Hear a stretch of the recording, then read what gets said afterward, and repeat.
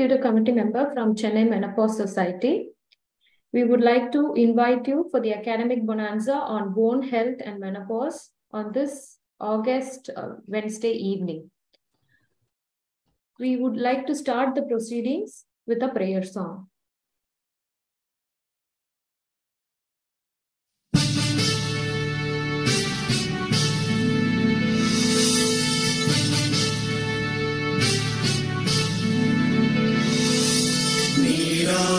கடலுடுத்த நிலமடந்தை கெழிலொழுகும்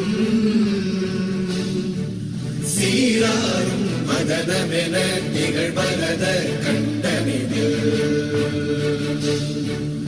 எக்கணமும் அதில் சிறந்த திராவிடனல் திருநாடும் தக்க சிறு திரை முதலும் தரித்தனரும் திலகமுமே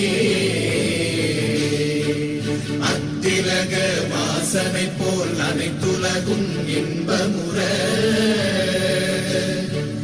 எத்திசையும் புகழ் மணக்க இருந்த பெரும் தமிழனங்கே தமிழனங்கே உன் சீரிழமை திறம்பியந்து செயல் மறந்து வாழ்த்துதுமே வாழ்த்துதுமே வாழ்த்துதுமே.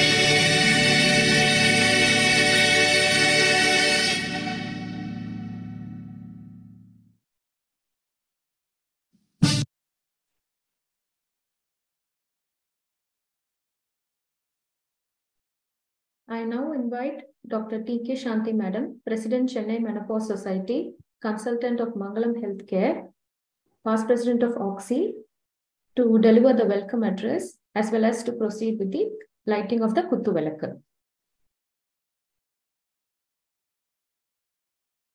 Shanti, unmute. Yeah, it is indeed my pleasure to welcome all the dignitaries gathered here. This is our second webinar. And we have already had one in-person meeting too, which was a great success. And I have great pleasure in inviting Dr. Pushpa Sethi, our dynamic president of Indian Menopause Society, and who's really an accessible person too. That matters a lot for more programs being done. Thank you, Madam, for being here and for being the chief guest for this function too. And it is my pleasure to welcome Dr. Nirbala Jaishankar, the most sought after obstetrician in Chennai and my dear friend. And I really feel very happy to have her here as guest of honor. Welcome, Nimi. And it is nice to have a lot of learned faculty in the form of chairpersons, Dr. Jairani Kamaraj. Then we have our Preet Agarwal, we have our Sumati, then Jayshree Gopal, who is always lends a helping hand to us, in the field of endocrinology. Then Lakshmi Sundar, who really needs to be here to enlighten us. We are really grateful for that.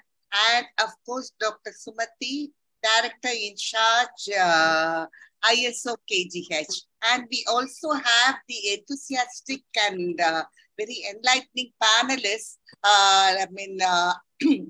Again, Jayshree will be helping us with the panel, Deepa Tangamani, and many others. So I'm really very happy to have all of you all here. And of course, this whole program has been possible because of only the team CMS, Chennai Menopause Society, 2023 to 25, who has really worked as a team to bring about this whole program. And I should really thank our dynamic secretary. Dynamism seems to be the word specifically for her, Dr. Meera Raghavan, my treasurer actually, who's very good at making all sorts of things on the computer, and that has really helped us a great deal. And our editor, Dr. Divya Ravi Kumar, we want youngsters to come up and bring up the Chennai Menopause Society and go to IMS too. So with all these about our model, we are really very happy to have that here, our newsletters. So that is possible only because of all these dynamism. And we also have quiz for delegates. So this is the first time we are introducing, and maybe after that people will come to know about it and more will join. And we know that osteoporosis is very, very important, and that is the reason why we took up this topic, and we have excellent faculty, and I'm very sure we will have a great academic time. Thank you.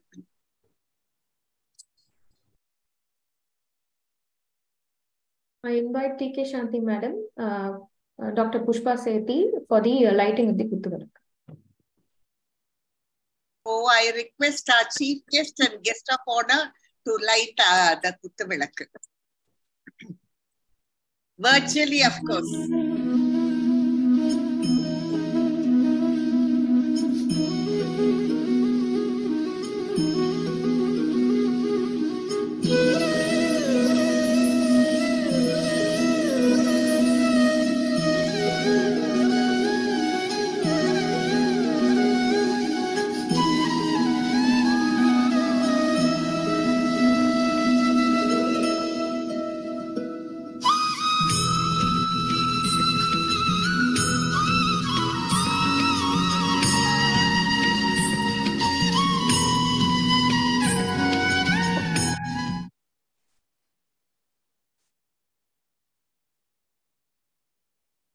I now invite Dr. Meera Raghavan, Secretary, Chennai Menopause Society, to deliver the midlife prayer.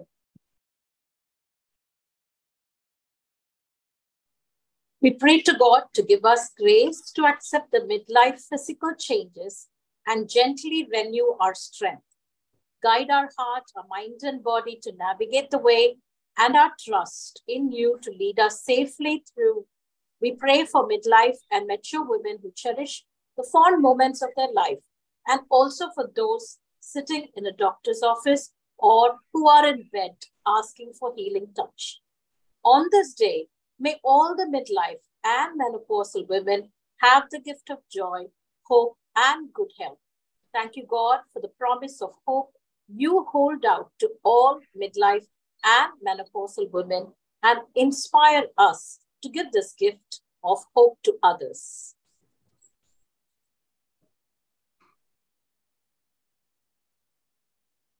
I now invite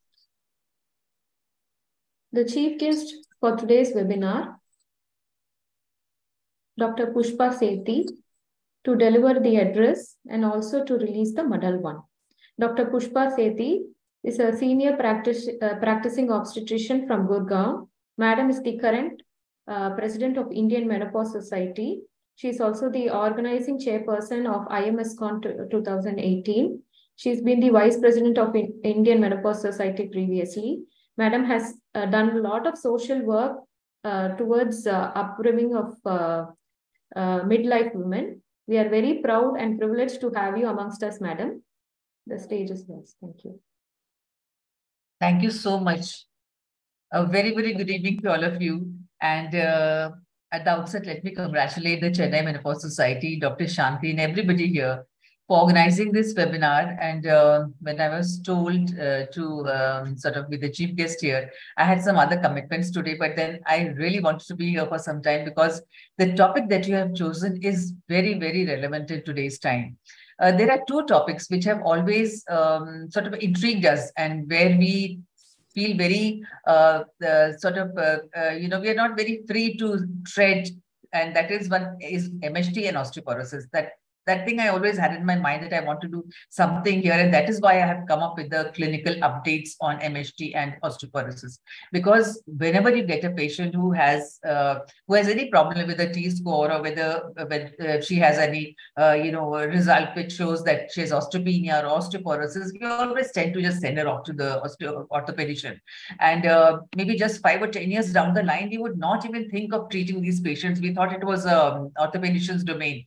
But slowly and slowly, as we started gaining knowledge, as we started enriching ourselves with the knowledge about osteoporosis, how it happens, how it can be prevented, what is the line of treatment that we have to adopt, I think we are no more free now to treat it. And so it happens. So also it happens with MHT. We are susceptible. We are not so free in using MHT as we should be.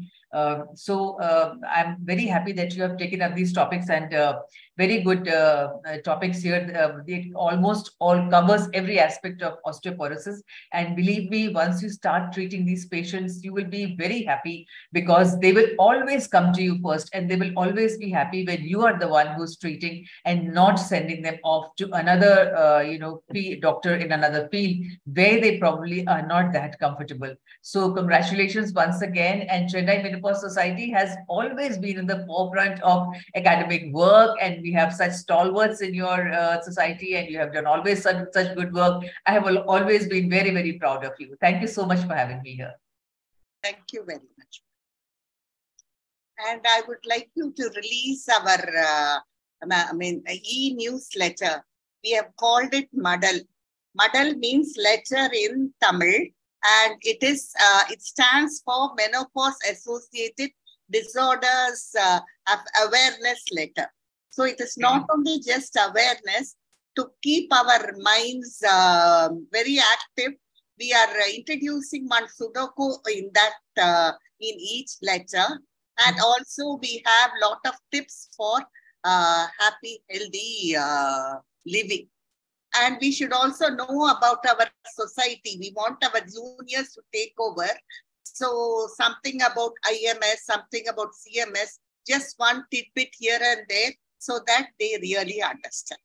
That's a very good idea. We, juniors have to be encouraged, and it is very heartening to see that a lot of youngsters are now joining, Indian Menopause Society. They are all interested in menopausal medicine, so we have to encourage them. Thank you, madam. Yes.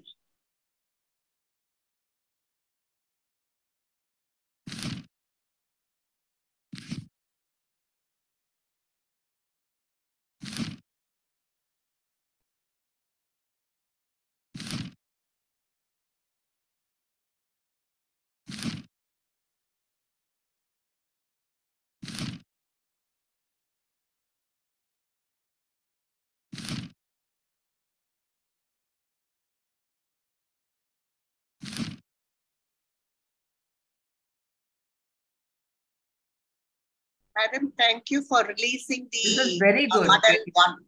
Please give me one e-copy of this. It is very, very informative and very good. Okay, thank Please you. send me an e-copy. I thank my enthusiastic editorial team. I've been really pestering them so much and saying a lot of corrections. Dr. Meera Raghavan, Dr. Divya, I should really thank them for that. And of course, Chitrakala of Shield, who has really obliged us a great deal. So a big thanks to Chitrakala. Thank you. Thank you, madam, for your words of wisdom. I would like to call upon the guest of honor for today, Dr. Nirmala Jaishankar, to deliver her address as well as release the Madal 2. Dr. Nirmala Shankar is the senior consultant and obstetrician from Apollo First Med and Cradle Hospitals, Chennai. Madam needs no instruction, like T.K. Shanti madam said previously. She's the most sought after gynecologist in Chennai. And even my family members are madam's patients. So with that disclaimer, welcome you, madam. Thank you, and Divya. kindly do the honors. Thank you, Divya. And thank you for joining in today's program on bone health and this ever enthusiastic, charming Indian Menopause Society Chennai team. Good luck to all of you. Your enthusiasm is so infectious. Now, when we talk about bone, our bones play a crucial role in our overall health and well-being. Okay, we tend to delegate bones as something which is not so important. The importance is mainly given to heart and brain and lungs and all that.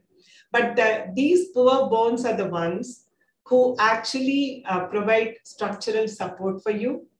They protect all the vital organs. Just imagine ourselves without bones. You just can't do any of your normal physical activity and your day-to-day life. So you have chosen something which is very, very good. But we all know as we age, the bones also, they tend to get osteoporotic with fractures, sarcopenia, general weakness and everything. But in today's program, we have got people to tell us what you can do proactively to make sure that you maintain good health even in midlife and past beyond midlife. And I'm sure with people like Dr. Jayashree Gopal, Dr. Shobna Mahadevan, and all the other panelists, this is going to be an evening of good learning. And thank you, Shanti and Meera, for your invite. I'm actually privileged and wish you all the best for today's program. And I'm very happy to open. I like the word muddle, which is a Tamil word for a little booklet. So I'm very happy to release the muddle too.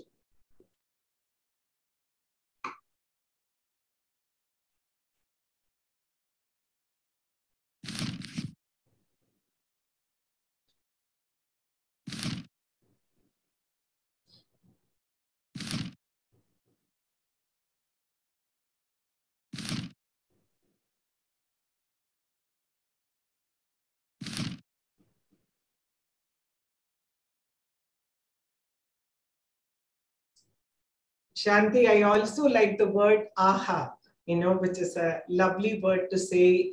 And so much of work has gone into put together this muddle.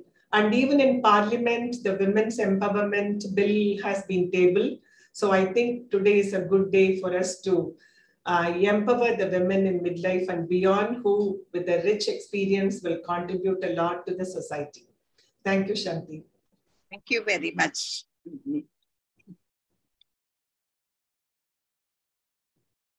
Thank you, dignitaries, for your wonderful words and encouragement. We will now move on to the academic sessions lined up for today. We'll start with session 1. I would like to invite the chairpersons of session 1, Dr. Jairani Kamaraj and Dr. Preet Agarwal. Dr. Jairani Kamaraj is the current president of OXI. She is the associate secretary of World Association of Sexual Health. Madam is a well-known figure in the country. She has a lot of medals and awards to her credit. I would like to invite Dr. Preet Agarwal. Madam is the senior consultant and professor at Sri Ramchandra Institute of Higher Education and Research. Madam has been an undergraduate and postgraduate teacher for almost 25 years now. Welcome, Madam.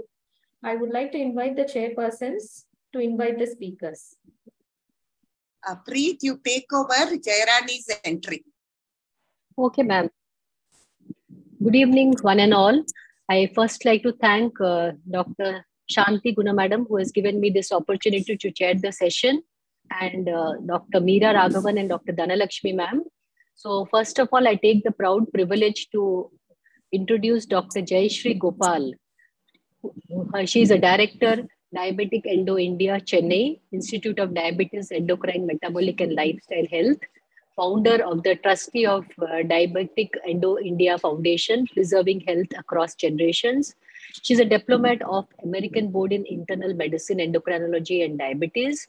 And of course, a senior consultant and endocrinologist and diabetologist, Apollo Hospital, Chennai, and a vice president of Endocrine Society of Tamil Nadu and Puducherry, and recipient of the Vocation Excellence Award from Rotary Club.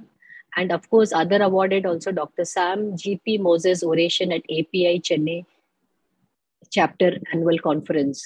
Prevention is better than cure. I invite Madam to speak on osteoporosis prevention and management. Thank you, ma'am. Good evening, and let me first share my screen.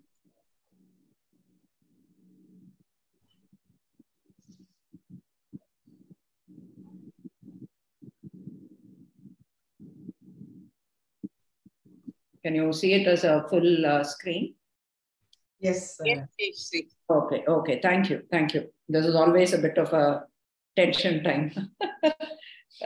First of all, thank you very much to Dr. Shanti, Dr. Meera, and the entire Chennai Menopause team, of which I'm also a very proud part.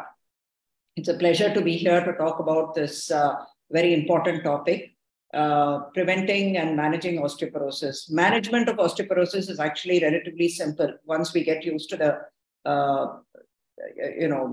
understanding the medicines and how to use it. But prevention is where I think most of our efforts should ideally lie.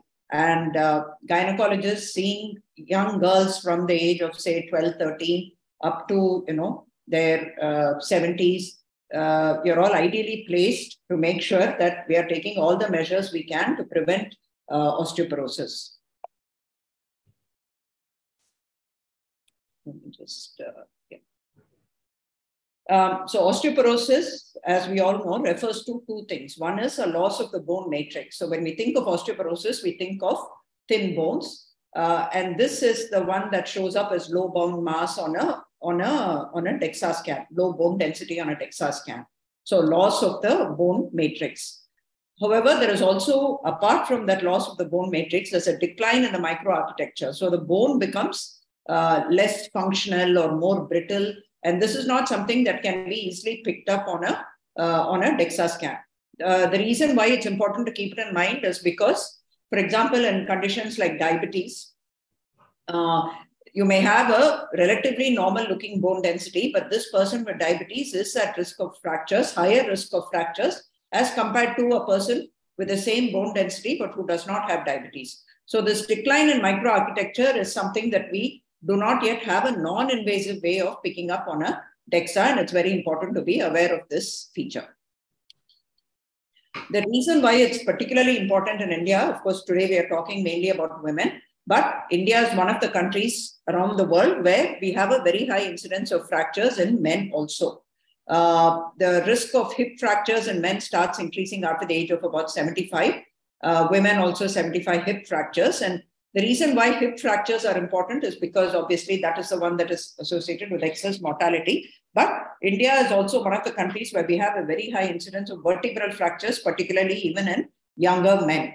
So we have, due to various reasons, similar to how we are at higher risk for developing, say, diabetes or cardiovascular disease at a younger age, it also appears that osteoporosis seems to strike us at a younger age.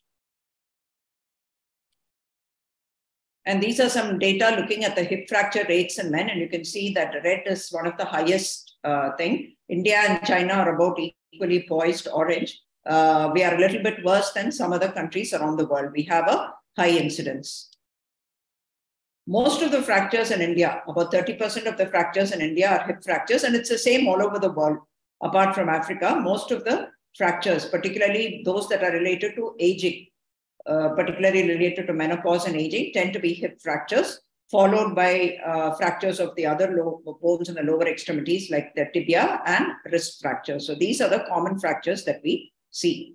So, like I said, the main reason why we are particularly concerned about hip fractures and we need to reduce the risk is because a fracture which occurs at any site, whether it be the hip or the vertebrae, is associated with an increased mortality. So for about 6 to 10 years after a fracture, there is a higher risk of dying, not directly from the fracture, but it portends some other, say, some development of infection or some other thing, reduced motility, maybe a pulmonary embolism. So it portends some other start of some other morbidity, which further increases the risk of dying. So, and the greatest reduction in survival occurs in the first 1 year after a fracture. So anytime we see an elderly person with a fracture, we need to make sure that they are up and moving about and getting their health back into order soon after the fracture. It is estimated that 1 in 11 women and 1 in 7 men following a non-hip, and correspondingly 1 in 5 women and 1 in 3 men following a hip fracture will die within the first 1 year after a fracture. So this is the reason why particularly it is important that we reduce the risk of a fracture. Now, preventing fractures involves not only screening and treating for osteoporosis, but for preserving the bones. Dr. Lakshmi, who's going to be talking after me, will be talking more about this part of it, preserving bones, but I'll talk a little bit about it from my aspect. When we talk about preserving bone strength, there are three things we need to think about. One is preserving the actual density of the bone, so the bone mineral density, which comes down to diet and exercise. I'll touch upon that. But also it's important that we preserve muscles. Muscles are as important for bone density and bone strength as is the bone strength itself. So preserving muscles is very important. And I think most important is preventing falls. So the reason why you fracture a bone is not because of osteoporosis. The reason you fracture a bone is because of the fall. So as we get older, there is a reduction in our ability to balance. So proprioception comes down. The ability of the proprioceptive signals that we get from, say, the ankle, from the knee, all of these organs tend to come down with age, which is why, for example, if you have a momentary imbalance or somebody pushes you, an older person is more likely to fall. So these are the three things we need to be addressing from a young age to reduce the risk of a fracture following a fall. It is estimated that falls become more common as we get older. In fact, 1/3 of all people over the age of 65 years suffer a fall. Half of all people over the age of 80 years suffer a fall. But obviously not all of them suffer a fracture. About 5% of these will go on to suffer a fracture. What are the risk factors that determine the risk for falls? What are the risk factors for falls? One is a prior history of a fall. So if you, let's say you have an elderly lady who comes and says, oh, I just tripped and fell in the bathroom, or I just felt momentarily giddy and I fell. It's important to know that this is a person who's another at risk for a second fall. Muscle weakness, poor balance, visual impairment. Cataracts are one of the most important factors for falls. Polypharmacy, particularly the use of a large amount of medications for blood pressure, but also sedatives, neuropathic agents. They may be on it for, say, complaints of burning, pain. So polypharmacy is a very common reason for falls. Of course, usage of other types of medication, environmental hazards, we are very well aware of this, loose mats, wires, etc. But also other medical conditions, arthritis, where they're not able to stand up suddenly or get up and go suddenly, cognitive impairment, presence of Parkinson's, diabetes, depression, urinary incontinence, a very common problem among older women, which increases risk for falls. Of course, alcohol consumption, a sudden stroke may cause a person to fall, or syncope. So these are all the risk factors for falls.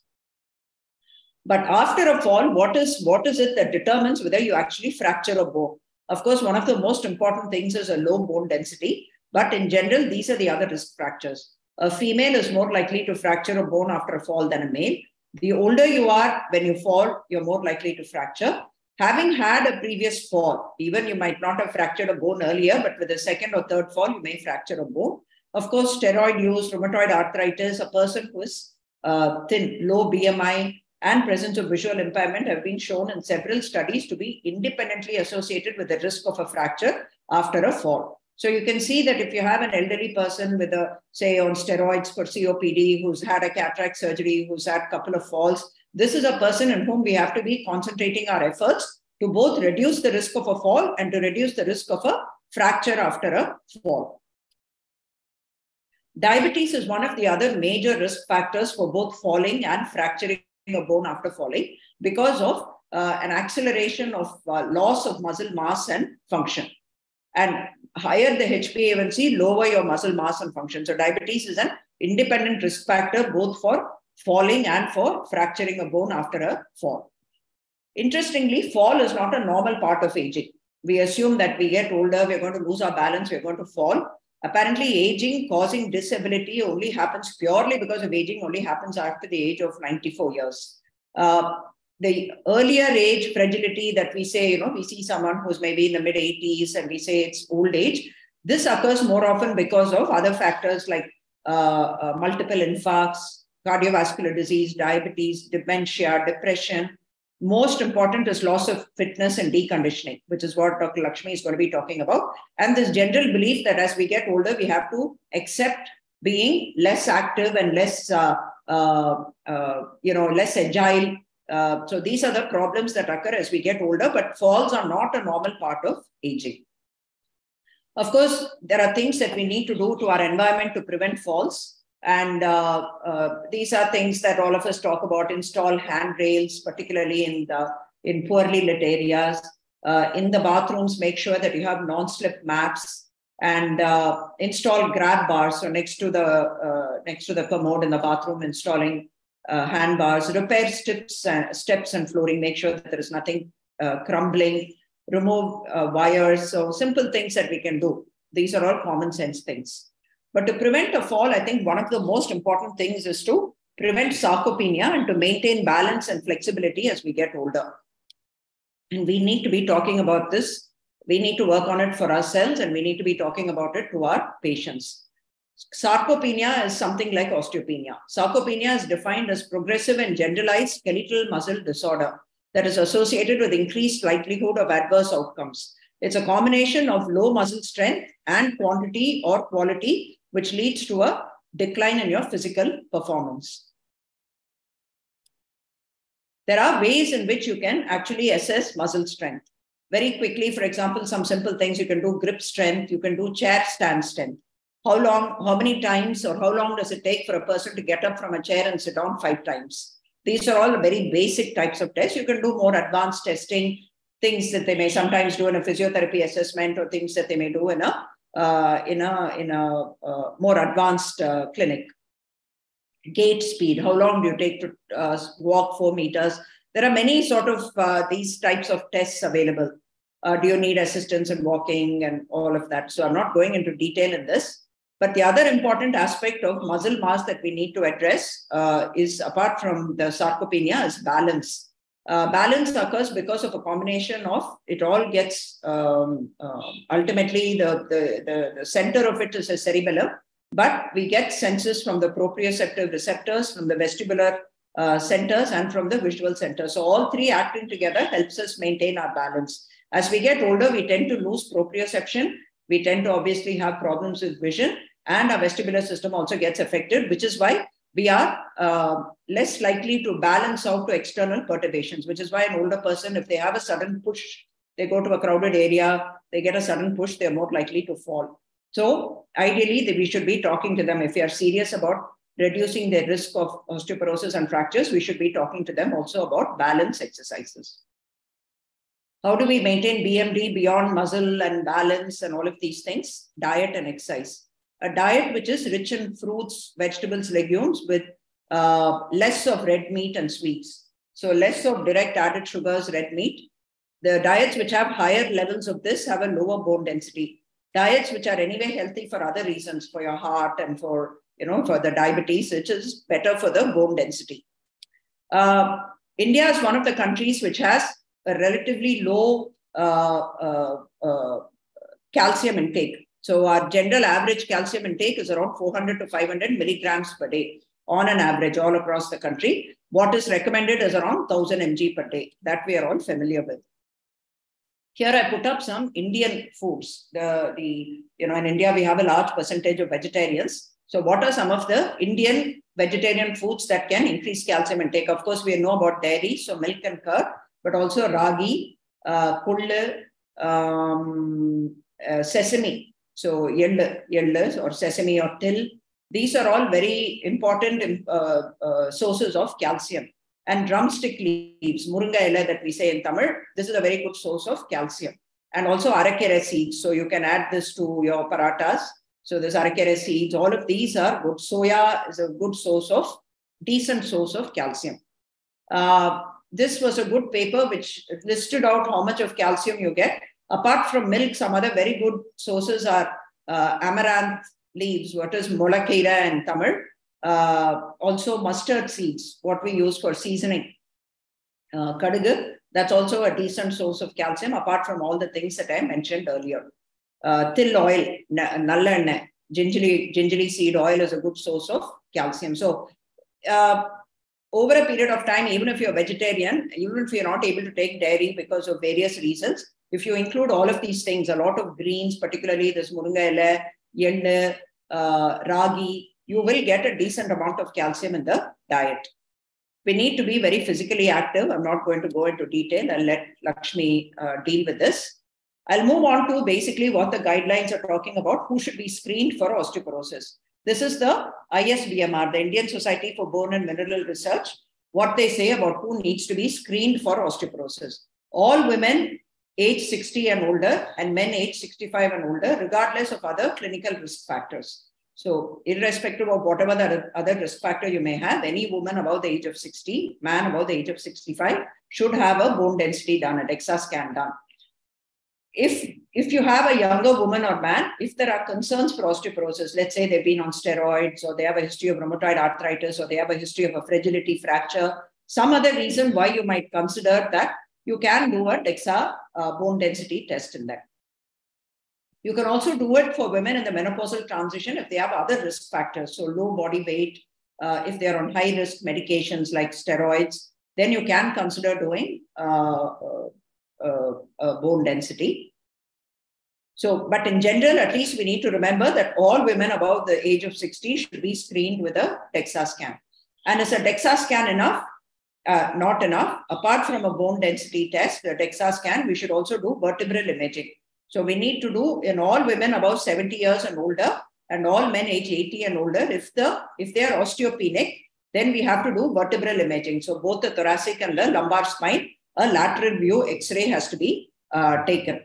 So in older people, if the T-score is less than 1, in younger women, if the T-score is less than 1.5. So if they are, the simpler way that I remember is, anybody who's osteopenic, also make sure that you've had an X-ray done, or sometimes I just get both together instead of sending them again for an osteopenic, for an X-ray.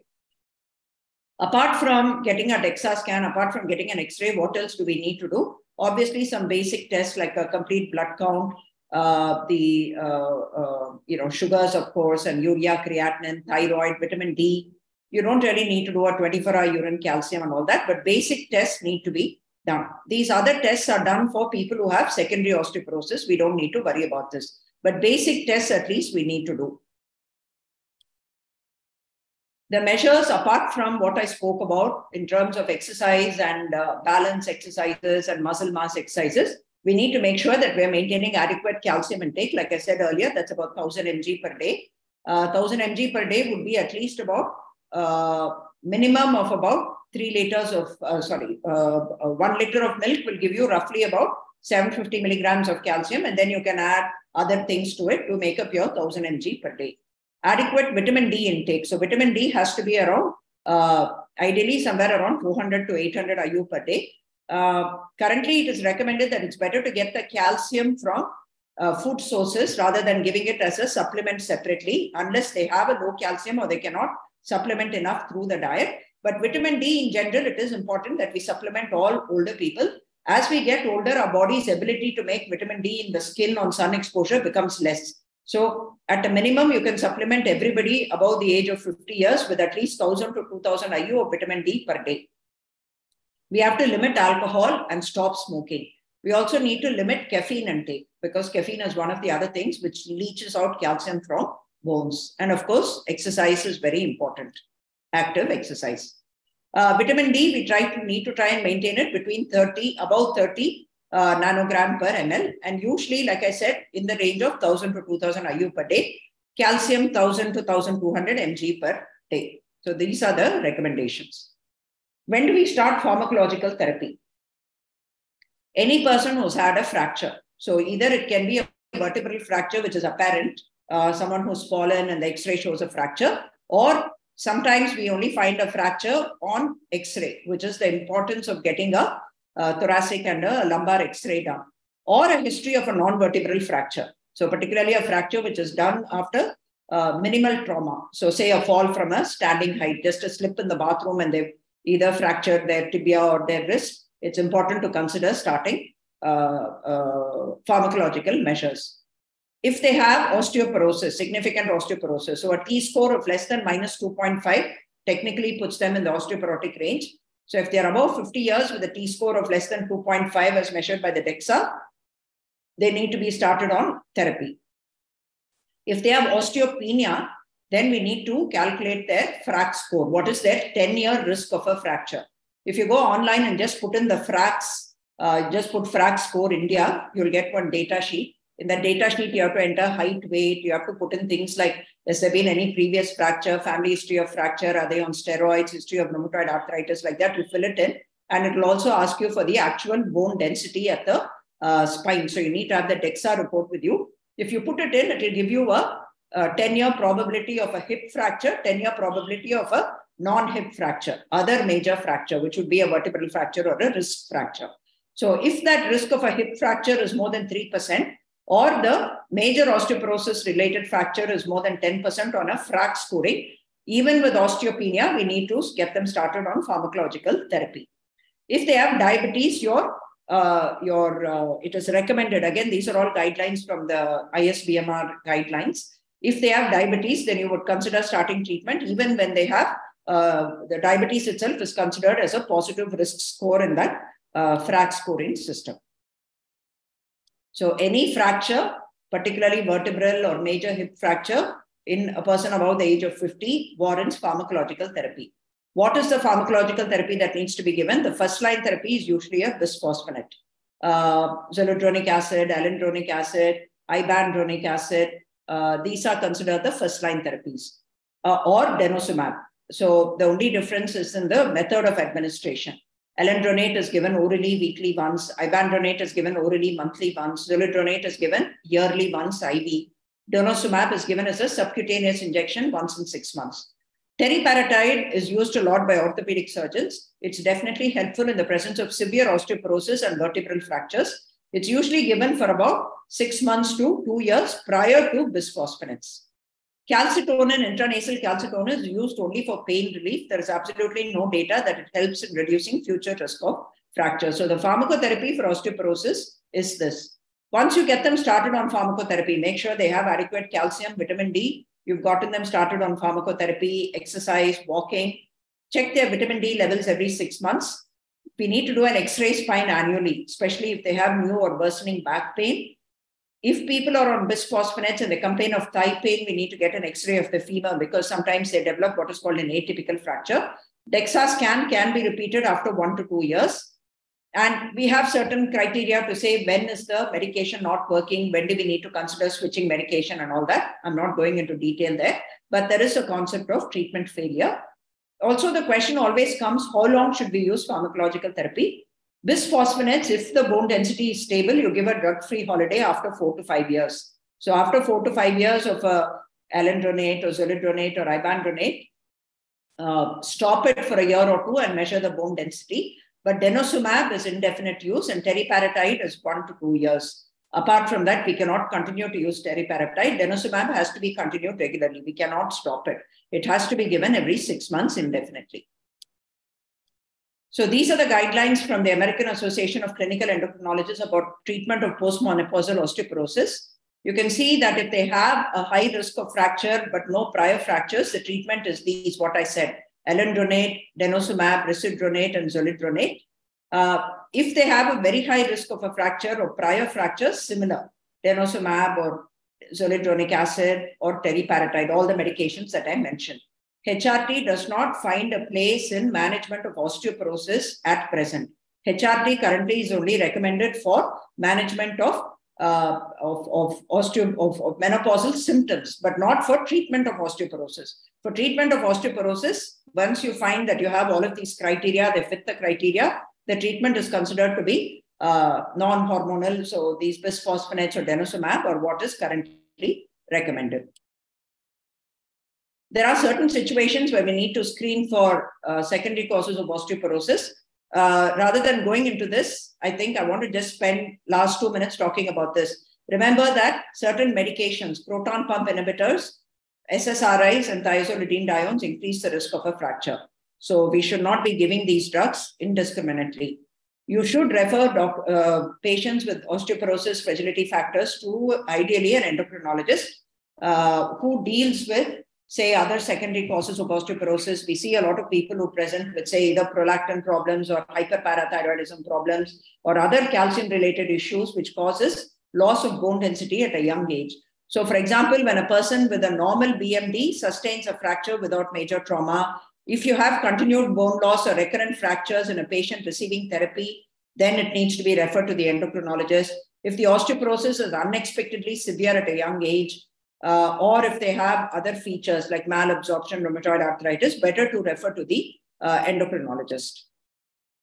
So to summarize, I spoke about how fractures or falls or fracture after a fall is not an inevitable part of growing old. But what is important is that we start looking after the bones. When they come to us at the age of 20, 25, 30 for fertility, irregular periods, we need to start talking to them about exercise from that age. And we need to start screening them from after the age of 60 or after the age of 50 if there are other risk factors. A healthy diet, making sure they're consuming enough calcium, vitamin D, and also greens for vitamin K is important. And of course, adequate protein and regular exercise. Screening, I spoke about who needs to be screened and who needs to be treated and when. And fall prevention is the most important thing in helping to reduce the risk of a fracture. That was my last slide, I think. Thank you. And yeah, we have a World Osteoporosis Day. This year, the theme is Build Better Bones, which is all the things that we talk about: exercise, vitamin D, healthy body weight, no smoking, maintaining a bone healthy diet, avoid excessive alcohol intake, and regular exercise. These are all that are what is recommended for the World Osteoporosis Day to help us build better bones. Thank you very much. Thank you, madam. Thank you for the... Okay. Ma'am, carry on, ma'am. Yeah. Thank you, madam. Thank you for the wonderful talk. And it is really, you have put forth everything in a very beautiful way, in a very concise way, very crisp, to learn about who are all the people ideal for screening and how to go about the DEXA scan and how to treat, when to treat, the risk of the fractures, everything you have put forth very nicely. And very interestingly, you were told about the HRT, its role in the osteoporosis, as we wrongly believe that HRT can be a treatment. It should be avoided. Ideally speaking, insisting on the diet is very important, especially our Indian diet, which is very good in calcium, which gives a very good calcium supplement. It's very important. Only one thing I just want to ask you, is there are a lot of negative things about a continuous intake of calcium, especially in the menopause. What is your, as how to take, what are all the guidelines will you advise? Will you take a continuous way or you want to give a gap? Because sometimes we give them empirically, most of the gynae. So what is it when the patient asks you, how I go about it? What is your say about this, ma'am? So in general, currently it is recommended that you get your calcium from the diet. In our country, however, I think it's okay to give one at least like a 500 mg of calcium tablet and then let them take whatever other calcium they want. If they are a person who's consuming a very healthy diet, they're having lots of all of these things, milk and curd and ragi, all of these things, then maybe they don't require a calcium supplement. But otherwise, with the amount of milk and curd we consume in our country, and I've always said this, the cows in our country are also calcium deficient. So we don't know how much calcium our milk has. So because of that, I think it's okay to give them, the usual 500 mg. I don't think there's any, the only time I don't use it is if they have a history of kidney stones. In that situation, I just tell them, just make sure you get it from your diet. Don't take a calcium tablet separately.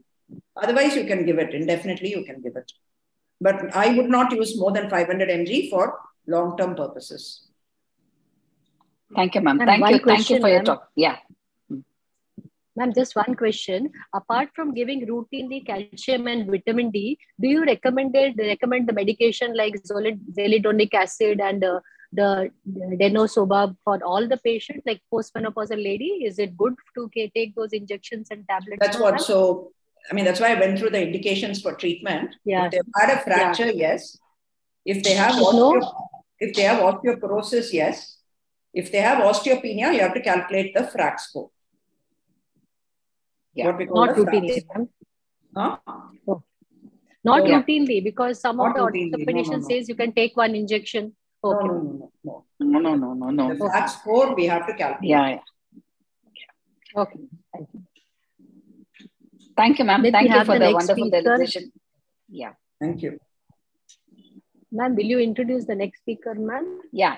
I'll do Dr. that. Lakshmi Yeah. Sundar. It gives me great pleasure and honor to introduce Madam Dr. Lakshmi Sundar, who is a board certified lifestyle medicine physician, who is the secretary of the Indian Society of Lifestyle Medicine. Madam has graduated from Stanley Medical College in 1990, and she has been trained in diabetic foot surgery in the VHS. And she's a very passionate physician working in managing NCDs through an evidence-based approach. And she has trained in food biomechanics at Staffordshire University as a part of the EU-funded research. And she's a passionate long-distance runner. That is very great and amazing that she is doing a lot of running. And she's the president of the Chennai Runners, which is really inspirational for most of us who are very much need this an inspiration from you, ma'am. So nice to introduce you, ma'am. Let me welcome you on behalf of Chennai Menopause Society. And I hand over to you to speak on a very important topic, that's the lifestyle interventions in bone health after menopause, which is very much mandatory as we are thinking of the drugs, food, and exercise. You will be giving a very comprehensive approach of how we can prevent improve our bone health after menopause without medications, and prevent us from landing into the hip fractures and other major fractures. Over to you, ma'am, for your speech. Thank you so much for the introduction. Thanks, Dr. Meera, for having me over. And yeah, this is a huge learning for me also. It was lovely listening to Jayashree, whom I'm meeting virtually after a very long time. Shall I start this screen share?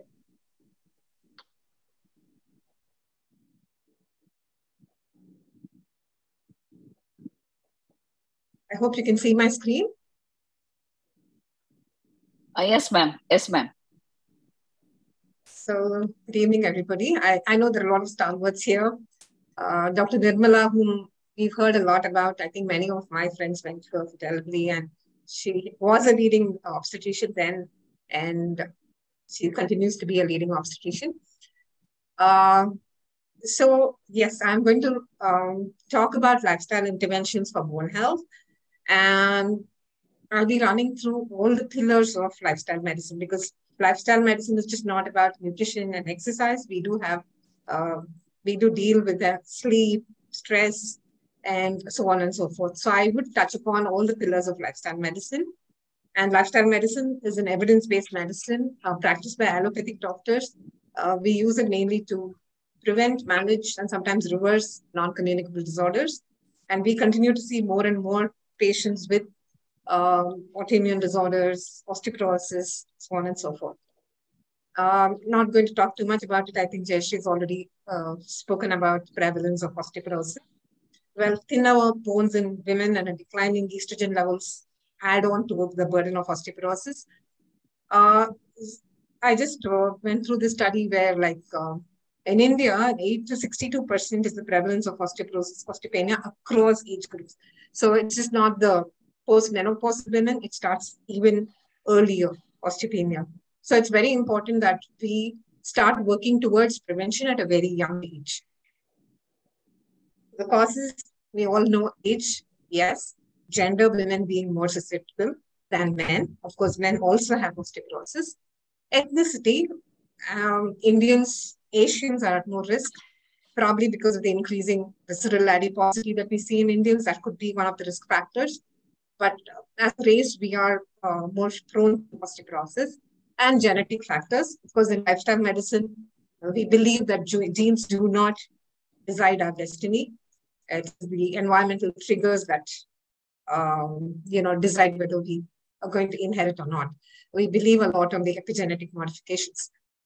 The modifiable risk factors, nutritional factors, women in India especially take the backseat when it comes to nutrition. I still hear a lot of women tell me, educated, working women tell me, no, I don't focus much on my nutrition because I need to care for my family. So nutritional factors, calcium and vitamin D especially. We are a society, we are a community of people that walk from one air-conditioned environment to another. So we're more prone to vitamin D deficiency. Nutritional status, there is a positive link between BMI and bone mineral density. A sedentary lifestyle.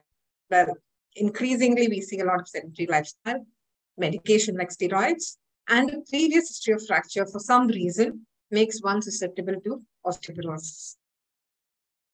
The good news, poor bone health is completely preventable and it's manageable. So when do we start these interventions? At any age, ideally. At any age, you could start lifestyle interventions. Ideally, of course, start them very young because the peak bone mass is achieved during adolescence. And thereafter, it is only the maintenance between the age of 20 and 50, how we maintain our bone mass. So interventions, good if they started really early. But age is not a deterrent to start lifestyle interventions. So I'm going to run through the 5 pillars. I will talk about the 6th one also. A lot of importance, nutrition, yes, and exercise. Both become very equally important when it comes to bone health. Well, I am going to run through, well, you'll hear me talk about plant diversity as I move on. Lifestyle medicine, we believe a lot in whole food, plant predominant diet. Because a plant predominant diet gives you all the nutrients that you require without the excess of fat and the hormones that come from animal food. When it comes to protein, there are several dietary guidelines. Canadian Dietary Society talks about consuming predominantly plant proteins. Consume protein, but predominantly a plant protein. Diversity of vegetables, legumes, soy, and whole grains will take care of the entire protein requirement. I do a lot of fitness. I can tell you that my protein source is completely from plants. They also talk about, evidence talks about plant proteins having a lower potential renal acid load because it has lower sulfur-containing amino acids like methionine and cysteine. There are a lot of unvalidated things about animal proteins causing leaching of calcium from the bone. The study is still it's not yet been validated, but they believe that the acid in the animal protein can buffer it, can be leached from bones because they have seen increased excretion of calcium in the urine in people who consume excess of animal proteins. I'm talking about excess of animal proteins here. Soy and amaranth, the Rajgira it's called, or the Kira Vedai, amaranth, are excellent sources of complete protein. And they are easily available in the Indian diet, easy to add them. Soy is rich in phytonutrients. It promotes bone health and strength. The other advantage of soy is it has phytoestrogen, which exerts the same effect, estrogenic effect of the bones. So in a phase of estrogen deficiency, it's good to have a lot of soy in the diet. As we all know, bone forms about 25% of the dry weight of the bone and proteins, and it's a major component of the collagen matrix, the bone matrix. It forms a very important component, and it contributes to about 25% of the dry weight. Now, protein consumption becomes very, very important, roughly 1 gram per kilogram body weight. As you grow older, you need to increase because of the sarcopenic effects that we have as we age. So it's very important that the protein consumption goes up as we grow older and also in the very young. Otherwise, about easy to get 1 gram per kilogram body weight of protein in a day-to-day diet. But unfortunately, Indians are deficient in their protein because they do not consume enough legumes in their diet. The legume consumption is really poor. Fat, very important part of our diet, but what kind of fat is very important? It has to be a whole fat, which means that's not that which is not stripped fiber.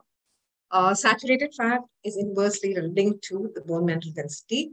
And in an ideal diet, it has to be less than 10% of your total calorie intake.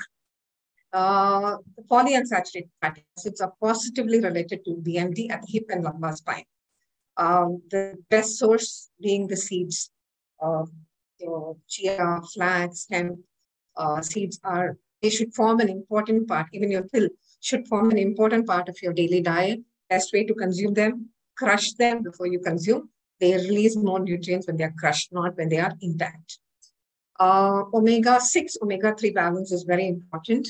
We know omega-6 oil, especially vegetable oils, are negatively linked to BND.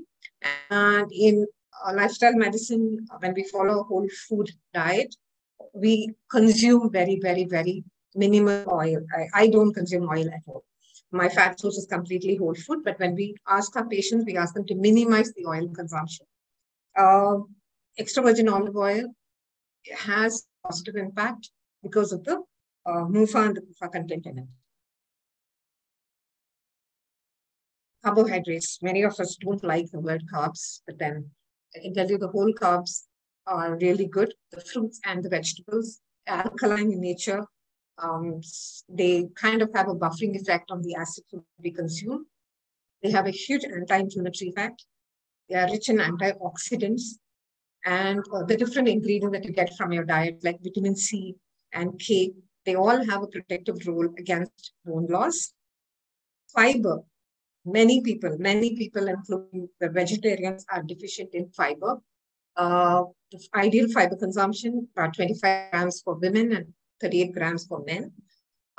Fibers, we know increased fiber intake produces more short-chain fatty acids, which improves absorption of nutrients.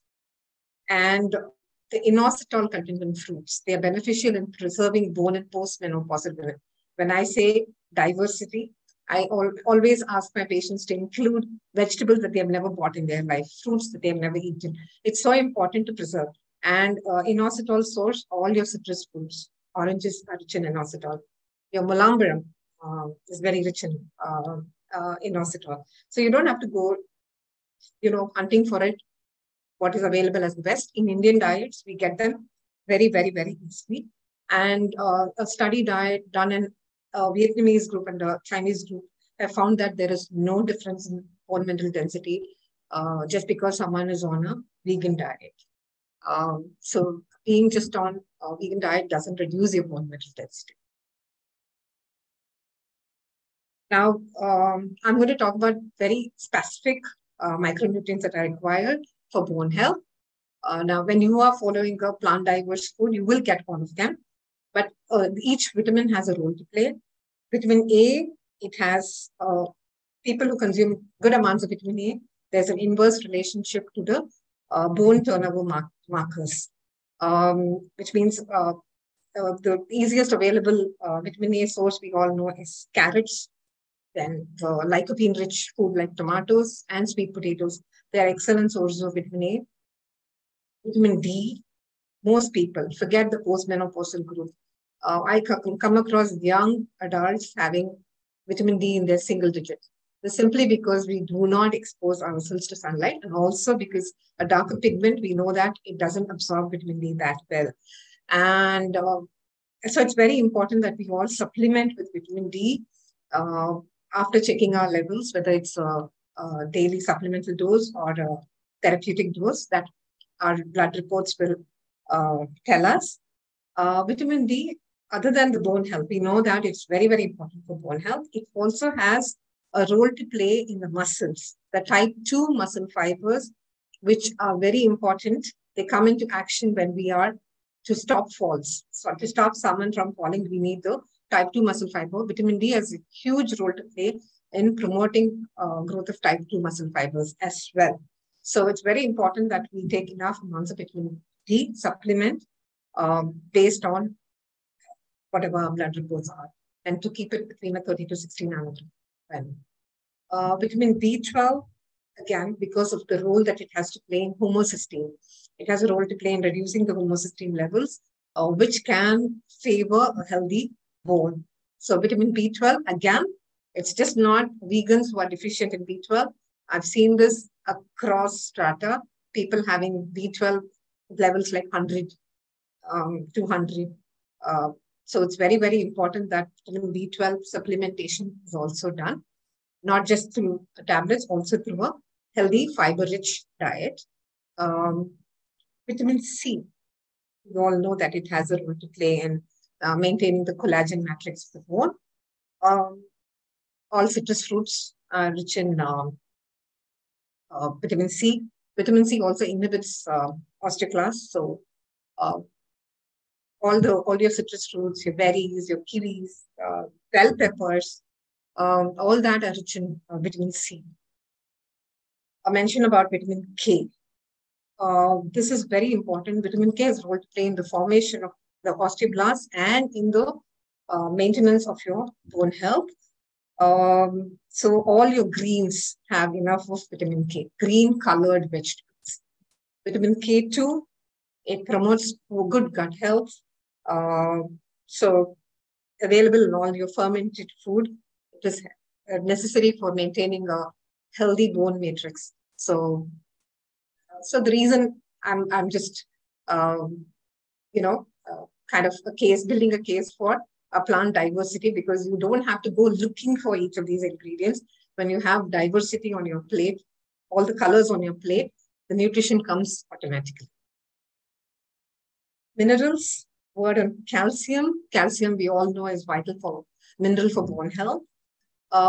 Calcium supplementation, as Jayashree said, not advisable because calcium renal stones formation is one. And also there's a meta-analysis of several RCPs having about more than 12,000 participants. And also the EPIC Germany study has found people who are on calcium supplements to have more atherosclerotic heart disease and myocardial infarctions. So calcium is a very delicately balanced mineral. We know that a lot of hormones and vitamin D comes into play in maintaining that homeostasis. A supplementation can disturb that homeostasis. Now, there are different calcium-rich foods. Now, we know that the bioavailability of calcium from each of these varies. Like dairy doesn't have a great bioavailability of calcium. It's just about 33% bioavailable. Whereas the calcium in greens and tofu, it's about close to 60%, more than 35% bioavailable. Now, there is a study done in Sweden. Sweden is the highest consumer of dairy. There is no reduction in the fracture rate, even though they are the largest consumers of dairy. Similarly, a study done in children has said a fracture rate doesn't come down just because children consume more dairy. There is calcium in sesame seeds, chia, legumes, almonds, everything. There's a moderate bioavailable. It's somewhere in the range of about 25 to 30. So different sources of calcium will ensure that you get enough calcium for your daily requirement. Phosphorus and calcium, very important for bone health. Phosphorus to calcium ratio in 0.5 to 1.5, that's a ratio. 85% of the bone has phosphorus. It's found in all your bean, legumes, in the seeds, pumpkin seeds especially, have a good source of phosphorus. Magnesium has a very mitogenic effect on osteoblasts. It's found in your fruits and veggies and whole grains, nuts and seeds. Zinc, again, it's a structural component of your matrix. Sprouting your legumes will increase the availability of zinc. So it's good to add on sprouts to your diet once a day. Again, silicon is important for bone formation. It's present in your green French beans, carrots. They all have, some nuts and seeds also have silicon. Copper and manganese, again. Excessive intake. People do supplement. I've seen people consuming supplements of multivitamins and minerals and all that stuff. Manganese, excess of manganese in your food as a supplement can cause cognitive impairment, can cause Parkinsonism.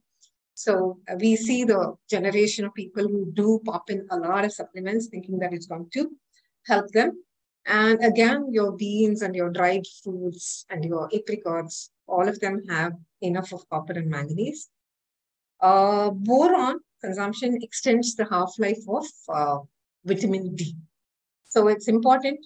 It's present in, again, raisins have a good amount of boron in them. So do we need to eat them every day? No. Rotate the seeds that you have, rotate the dry fruits that you have.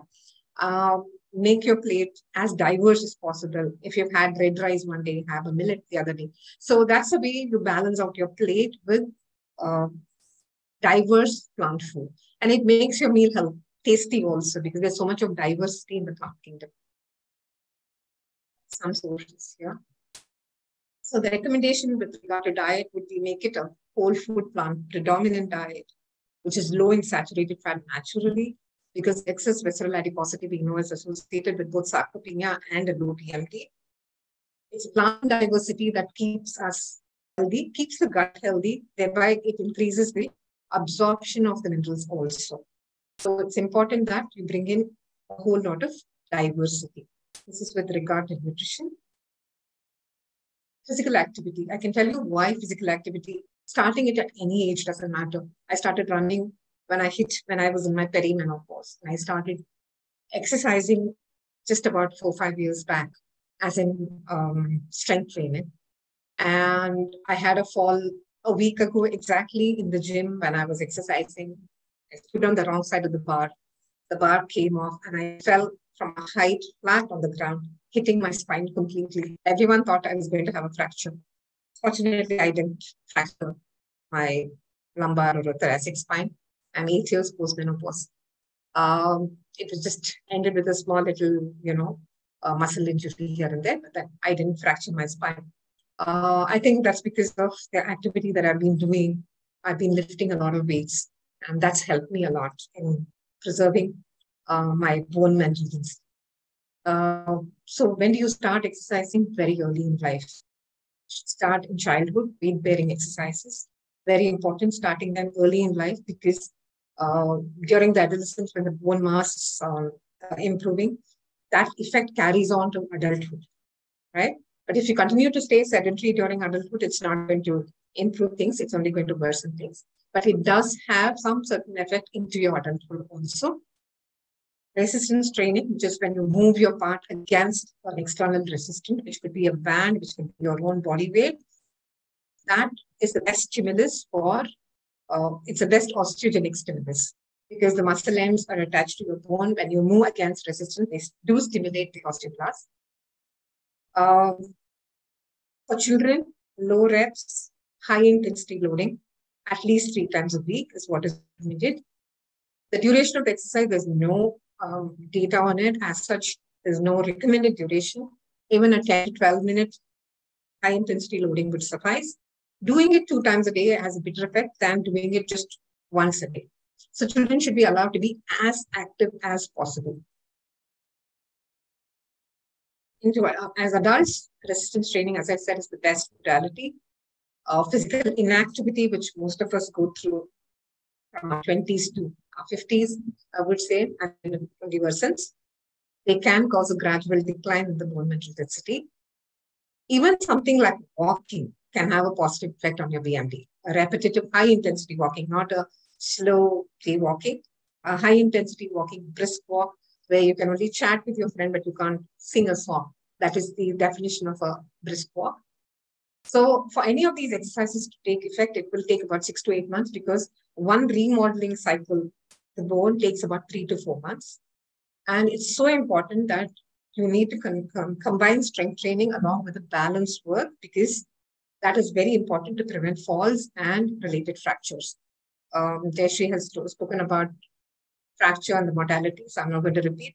So balanced work added on to your exercise protocol. If you're doing 2 days of strength, 1 day of balanced work, and other few days of aerobic activity, this will take care of your BMD. As a treatment modality, always under supervision, always with a good coach, because gym injuries are very common.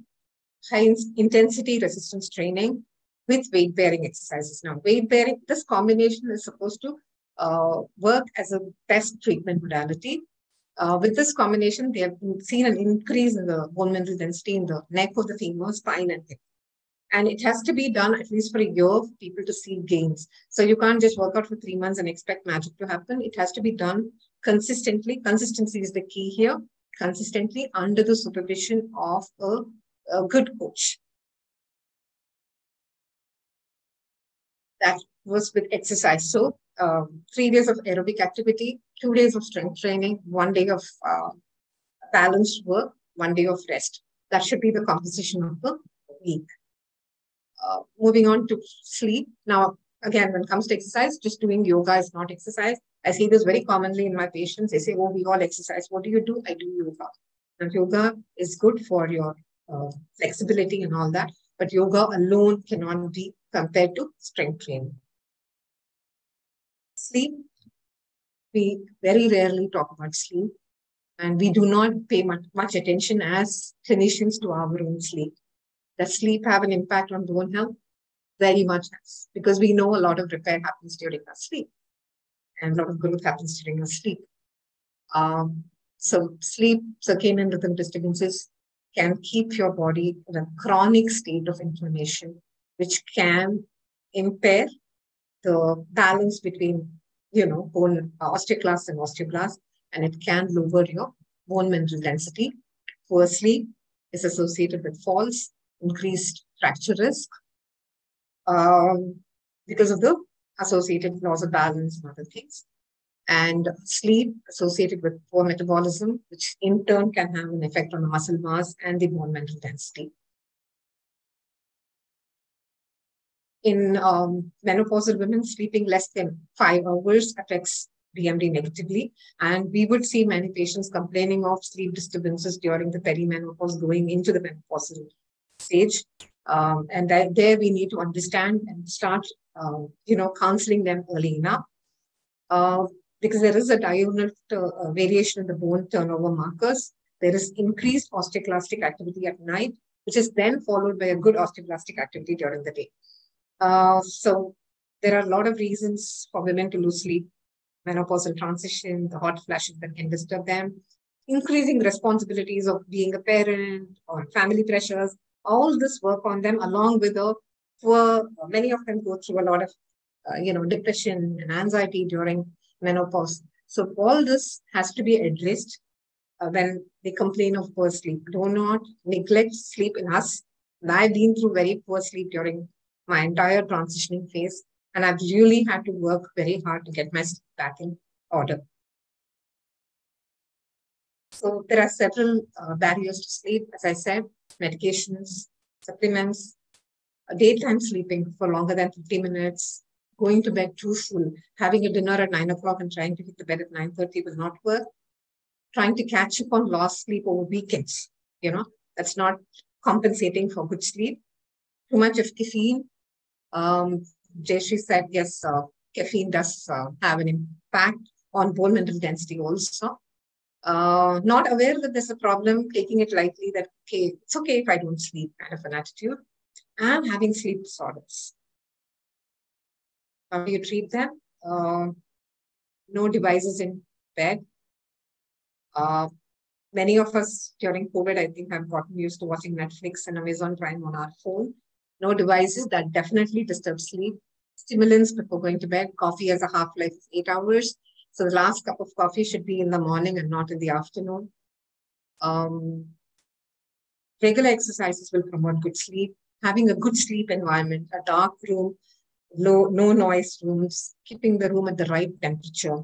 Having a good sleep schedule. Going to bed at the same time every night, waking up at the same time, not sleeping 2 hours extra on the weekend. All these have an impact on sleeping. Very long is also poor sleep quality. So having a sleep routine like bathing, showering before going to bed, or reading a book before going to bed, or listening to music, it could be any relaxing activity before bed. And eating a balanced meal.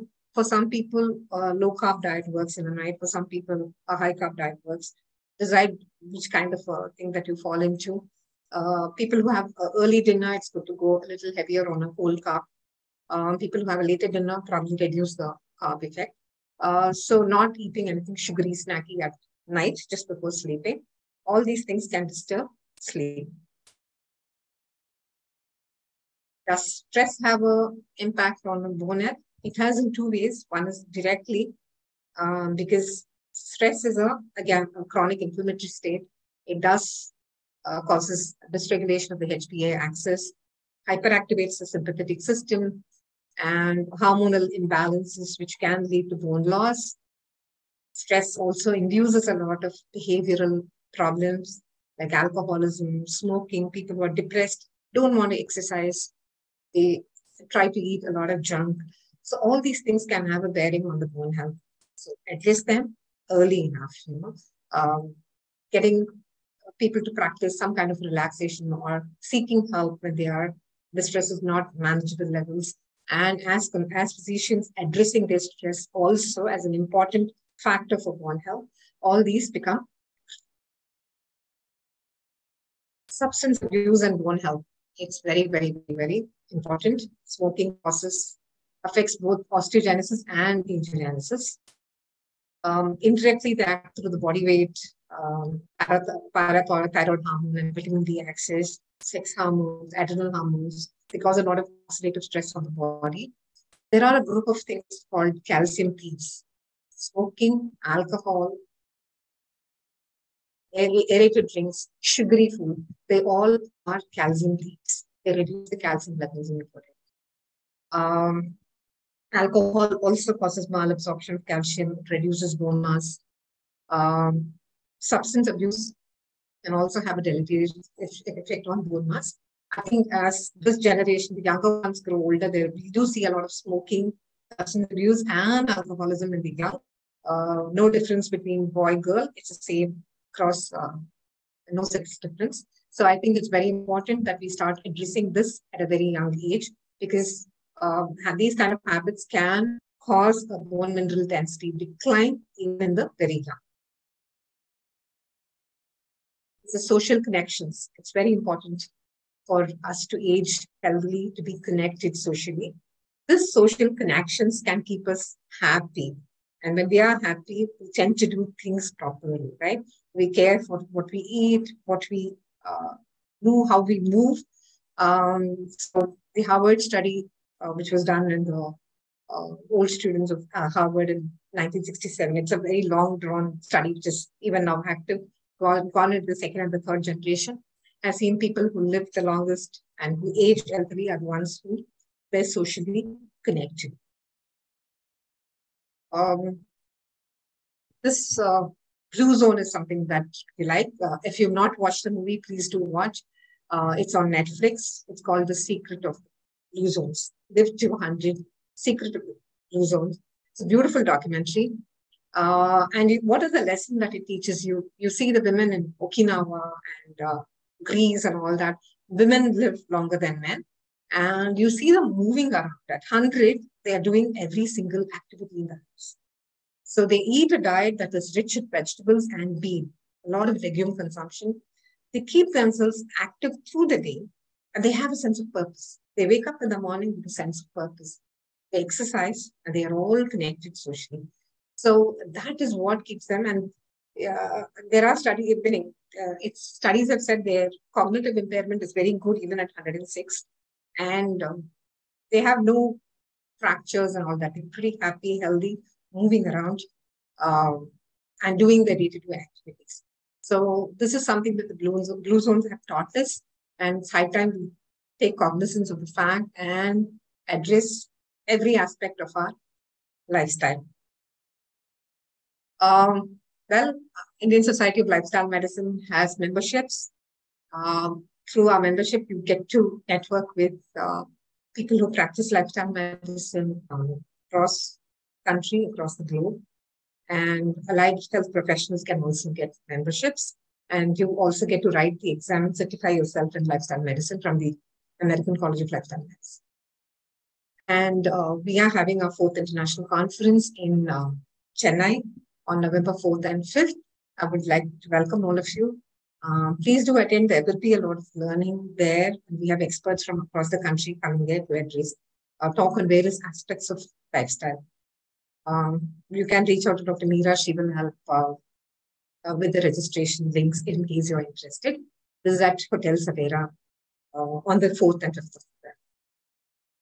Thank you. Thanks for the opportunity.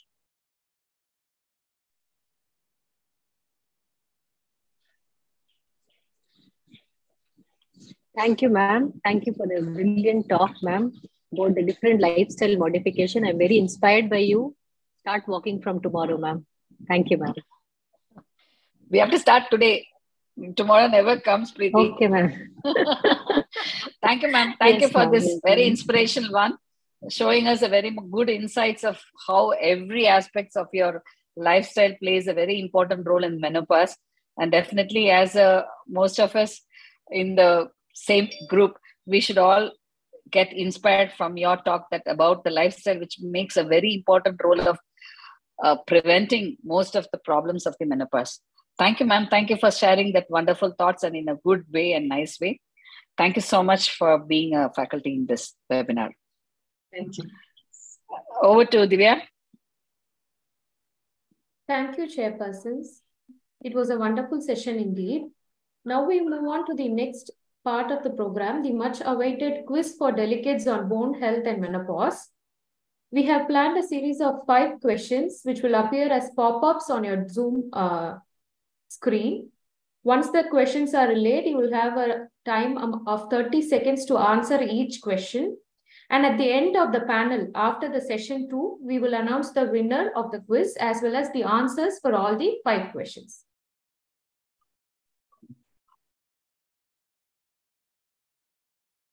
So the first question is relayed on the screen.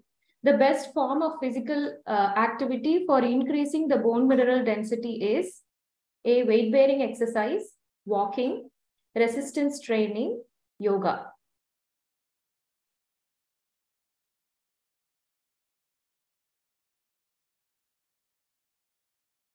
You have 10 more seconds to answer this question. Delegates?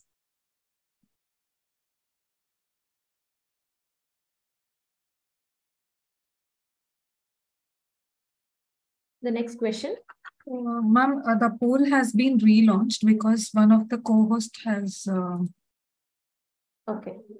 stopped it. So I have relaunched the question so everyone can answer.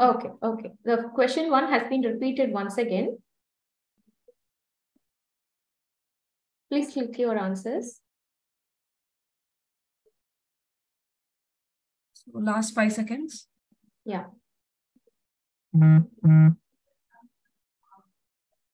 Time up. So next question.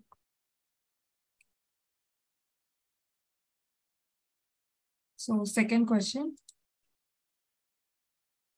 The second question is the prevalence of osteoporosis in women over 50 in India is option A 10%, B 20%, C 50%, D 30%.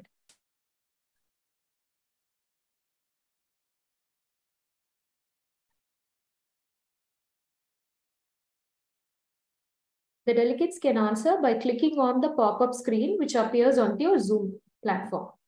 Last 5 seconds.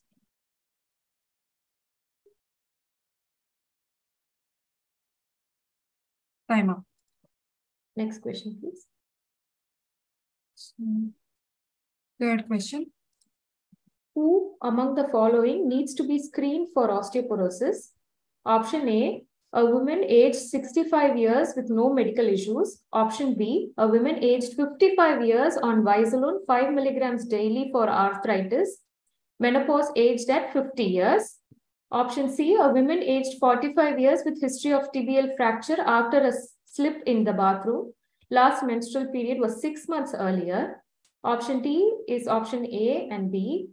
Option E is all of the above.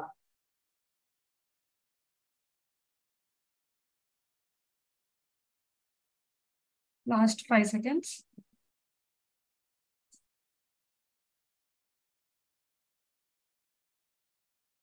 Time up. Fourth question. The fourth question. A 55-year-old woman undergoing a DEXA scan for complaints of bone pain, bone mineral density is in osteopenic range. What do we need to do next? Option A, start bisphosphonate therapy. Option B, start HRT. Option C, calculate her risk of fracture by FRAX scoring. Option D, repeat the DEXA scan after 2 years. Answering is by clicking the relevant option on your Zoom platform on the pop-up screen. Last 5 seconds. Time up. Fifth question. The final question of today's quiz.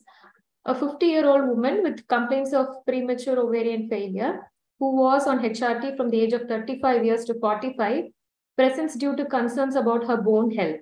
Apart from DEXA scan of LS spine and both hips, you would also recommend which of the following? Option A, a DEXA scan of the whole body. B, X-ray pelvis and hips. C, heel BMD. And D, X-ray TS spine, AP and lateral.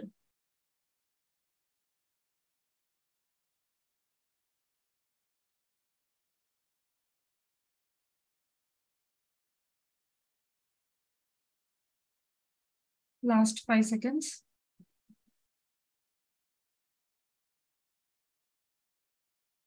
Time out. Thank you, delegates, for actively participating in this online quiz. This is a novel approach which we thought will encourage interaction between the delegates as well as the faculty. The results will be announced at the end of the panel, so stay back and learn more. Thank you. So now we will move on to the second session of this academic bonanza on bone health and menopause. It is a panel discussion. I request the chairperson, Dr. Sumati.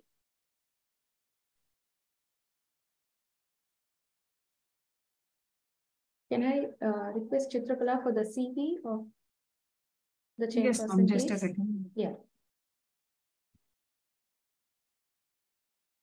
Madam is a prominent face in the Gynecological Society of Chennai. Madam is the director in charge of ISO KGH. We are proud to have her amongst us. She is a teacher with more than 25 years of experience, a master trainer in emergency obstetrics and a state trainer in colposcopy. She was the organizing committee member of OXY for 2022. Over to Madam to invite the moderator as well as the panelists for the next session.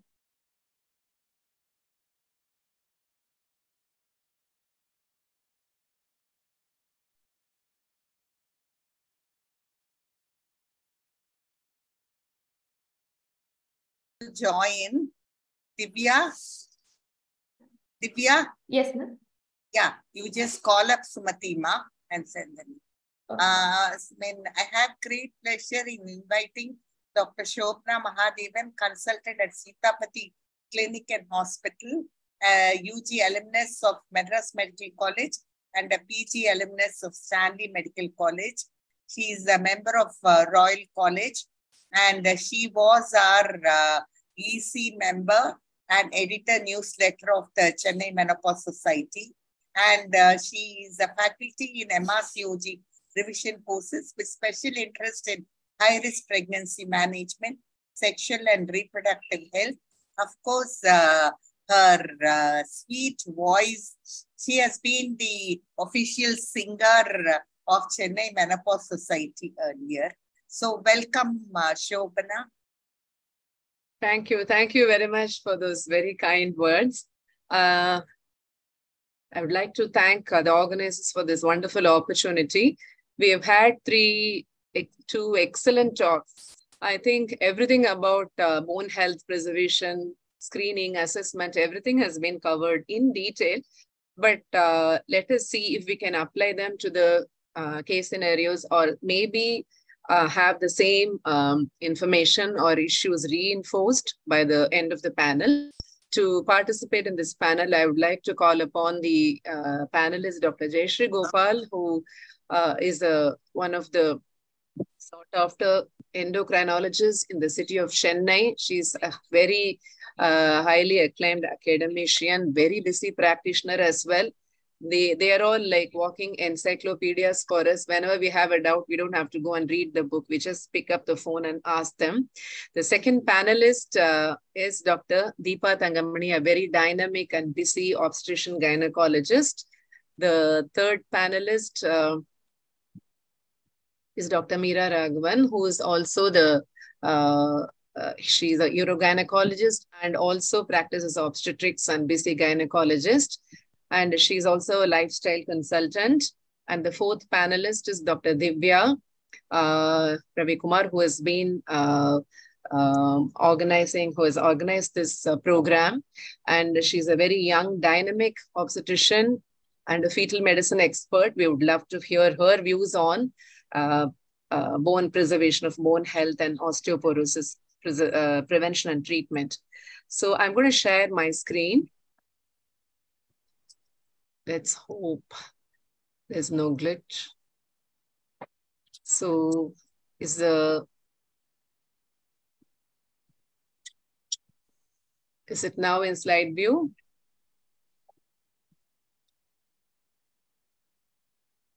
Yes, ma'am. Yeah, sure. Now we can see it. It's full screen. So I think as practicing clinicians, for us to guide us through the management of difficult management of menopause and osteoporosis management, we have several guidelines. I think we should be aware of these guidelines. Periodically, they are updated. Our own Indian Menopause Society osteoporosis guidelines has been written by Dr. Meeta, which is very country specific and very informative.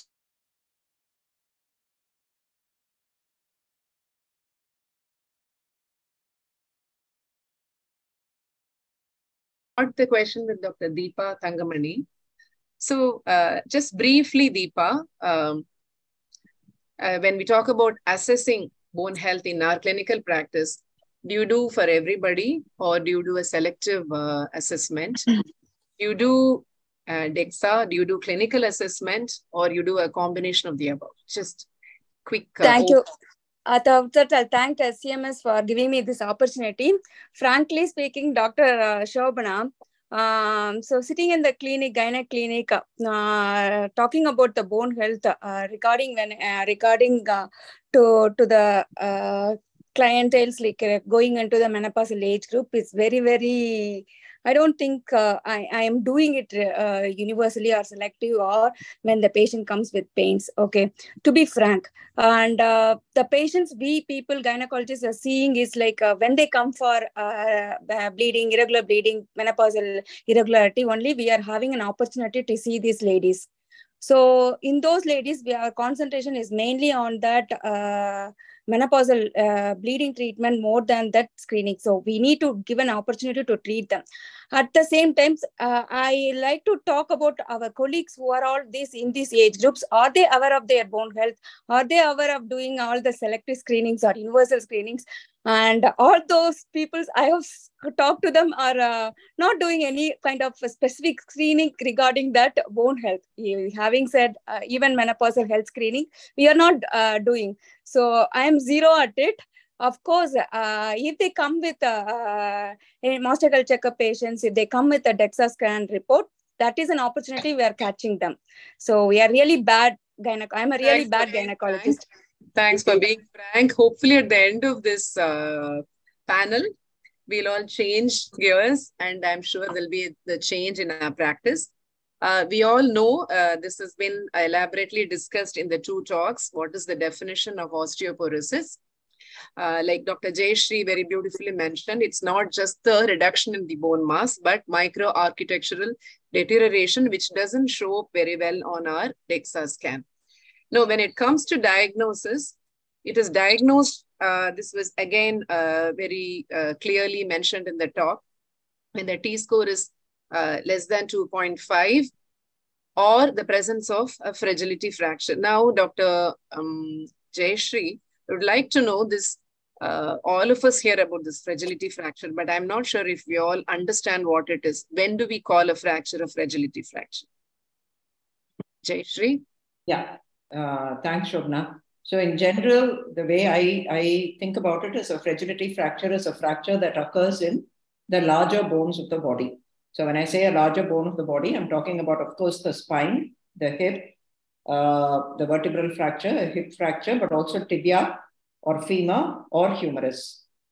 Or, if you sort of stretch it a bit, maybe a wrist fracture, but it will not include, for example, someone who's developed a metatarsal fracture, things like that. So it doesn't include the fractures of really the smaller bones, but a fracture which occurs with a fall from a standing height. So nothing which is, we say a fall from a standing height. What about somebody who's got up on a stool to reach something and they fall? Again, technically that would be not really a standing height, but it would come under the definition of a fragility fracture. So, but in general, for most practical purposes, we will take it as a fracture which occurs after a fall from a standing height. So a lot of times women fall when they are in, they slip in the bathroom. Gentle slip in the bathroom. That would qualify as a fragility fracture. Yes. And sometimes when they go for a walk with these potholes and all of that, they do fall and have. So these are all the fragility fractures. So this is what has been already mentioned. And so we have been told about what osteoporosis cutoff is and osteopenia cutoff is. And when we look at the reports, we get a little bit overwhelmed because so many numbers, so many different figures, T scores and Z scores. Just for a practicing obstetrician, could you briefly tell us what the Z score is all about, Jayashree?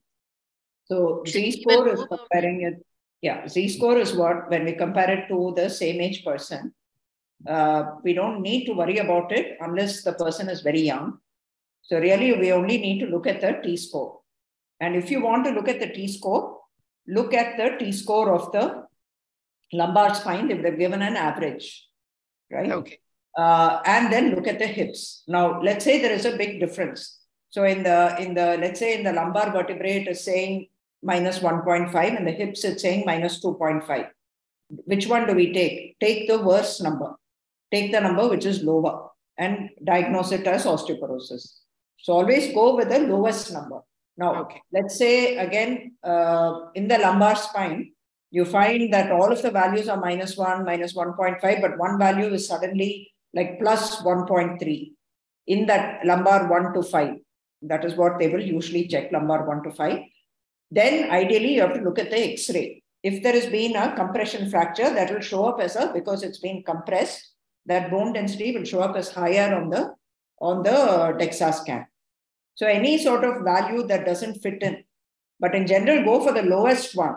When do we look at the Z score? If you have a woman who's premenopausal. So generally below the age of 45, they've had a DEXA scan for whatever reason. Then in that case, you have to go for a Z score. Compare it with a woman of the same age. All right. So this is a evergreen question. At what age would you recommend DEXA? I know there are any number of guidelines recommending after 60, after 65.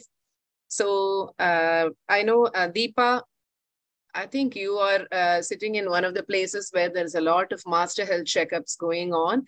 And at what age they have the age-based packages? At what age do they include the DEXA? See, all well-woman age groups regarding postmenopausal, they have a DEXA included in the package. So say around more than 50. It is not age related. More than 50, if you go for that, they have the package which contains a DEXA scan as a routine. So that is one thing. And there is no age rated more than 65 or more than 70. You have to have a DEXA. It's not like that. If they are coming with more like 40 to 50, probably DEXA and mammo is not. DEXA and mammo is not included. More than 50, they are including DEXA and mammo in that. So that is what the routine packages we are following here. I'm seeing it in a master health checkups. Outside master health checkup, also they have a DEXA for almost all patients. If you take a woman package, like even 30, 35 years, if you have taken a woman package, you end up in having a DEXA scan. Okay. So from the talks, we know that it is not necessary to do a DEXA scan, under the whatever age that we are going to come up with. These are the standard guidelines talking about women over 65 years and all the other clinical high-risk situations where we will do a DEXA. I think all this have been alluded to in the talks. But we have our own practice guidelines from the Indian Menopause Society, which says DEXA is recommended 5 years after menopause, and earlier than 5 years, there are other risk factors. Now, the reason for this is because in India, they have quoted some evidence, some studies, that the age of menopause is earlier and peak bone mass is accrued less as compared to Western population, and fractures occur at an earlier age. See, we really don't know the actual incidence of osteoporosis. So we have to go with whatever limited information that we have. Therefore, it may be better to modify. So, Meera, we haven't had Meera in a while. So So again, these master health checkups keep coming and going. So how often do you think we should repeat DEXA for screening? If you take out the cost factor. So is there any role in repeating earlier than 2 years? No, actually only if you treat them, then you would have to have a baseline and a repeat. Otherwise, if it is normal, you don't need to repeat for 2 years. And if there are any interventions given for osteopenia, you can maybe repeat lesser than 2 years, but not lesser than 2 years. Jayashree, is there any problem in repeating it every year? Is it useful to interpret if we repeat it every year? I mean, at least a minimum gap of, I would say, 1 year. There's no point in doing it before 1 year. There is no, I mean, it's sort of a case-by-case basis, I think. Someone who's very much on the borderline and you're worried. Like, for example, today I saw a lady who she'd had a previous DEXA showing a little bit of an osteopenia, and then she had a hysterectomy in December 2022. And in June, she had a DEXA which showed a decline, immediately after your menopause, right? There is that sharp decline. Today she came to see me, sadly, with a vertebral fracture. But anyway, that is a separate thing. So just to say, it depends a little bit on how clinically, exactly. Also, there seems to be some artifactual variation between DEXA if you do it in a very short term. And we don't know whether the change is because of the artifactual difference or whether it is a true improvement or worsening. So we'll go on to FRAX score, Dr. Divya. So in your practice, I know we have spoken about this, that the FRAX score takes into account all the historical clinical factors, may or may not incorporate the bone mineral density. I just want to ask you, when do you do the FRAX assessment? Do you do it in your practice? And if you do, how do you, and what is the implication? What is the purpose of doing the FRAX score? And if you, what score would you say is abnormal and what is the implication? And is it country-specific thing available? I use the FRAX score model, madam, because it's one thing, it is freely available in the web, and it is also country-specific. Though the data with which Indian values are given are not as robust as what is done for the Caucasians, it is still country-specific. So I use the FRAX model for especially while counseling the patient. And when I have a borderline report with osteopenia and there are multiple risk factors for the patient, having such a tool will help me in substantiating my diagnosis and starting therapy for that patient. So in that case, I find this tool very useful. Jayashree, how good is a FRAX score without adding I know you mentioned that when there is osteopenia on DEXA, then you would apply the FRAX score. What about the reverse, which is very often done? Because DEXA is not so freely available.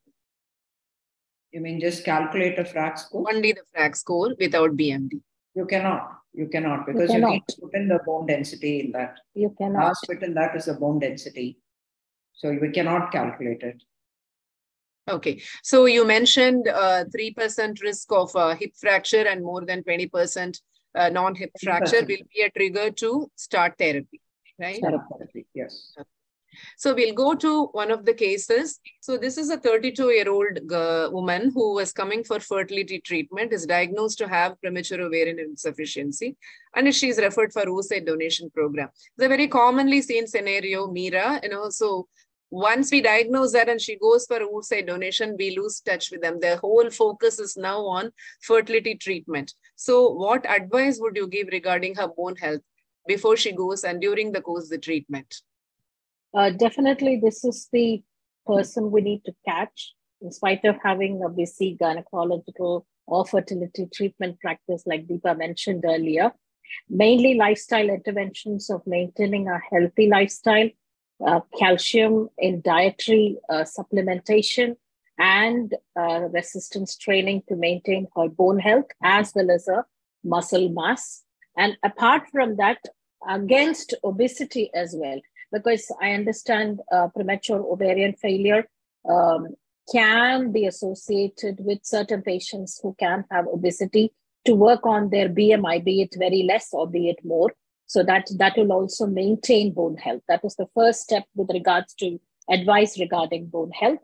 And she will be a candidate after the oocyte donation program or whatever it is. She should be on hormone supplementation. And for her, after the fertility or whatever it is, she will be a candidate for going on birth control pills till the age of 50 or till the natural age of menopause, which itself is bone protective in nature. So Jayashree, do OCPs provide adequate bone protection as much as our menopausal hormone therapy that we usually give in the perimenopausal and postmenopausal women? Definitely, definitely. Absolutely, no doubt. They have, if anything, higher doses of estrogen. So definitely they have. So in these women, they are all young. So DEXA, what time would you plan to do? Most of us will not do it at the time of initiation because that's not what we are thinking at that point in time. But would you recommend that earlier in this group of women? In general, we don't need to do a DEXA. In fact, the only time I do a DEXA is if they refuse hormone therapy or they want to go off of hormone therapy. Like, sometimes they want to stop after the age of 40. So then we do a DEXA and we have a discussion about, do you want to stop your HRT now or do you want to, or whatever they're on OC pills or HRT, or do you want to continue? If they have a fracture while they are taking an OCP or they're on hormone replacement therapy, then definitely, otherwise not routinely needed, because we would assume that they are being treated like any other woman who is having her periods regularly. So we don't routinely do a DEXA for these women. Okay, thank you. I think that's a good clarity. So we saw this in detail. So I'm not going to go through this. Alcohol to 2 units per day. Sorry, that's 2 units per day. So the next case, a young girl, 19-year-old girl with advanced endometriosis. For some reason, GnRH analog has been chosen as the therapeutic modality. Deepa, now what precautions will you take about GnRH therapy in terms of bone health in this young girl? Dr. Deepa? Deepa, you're on mute, Deepa. Sorry. I'm there. Okay.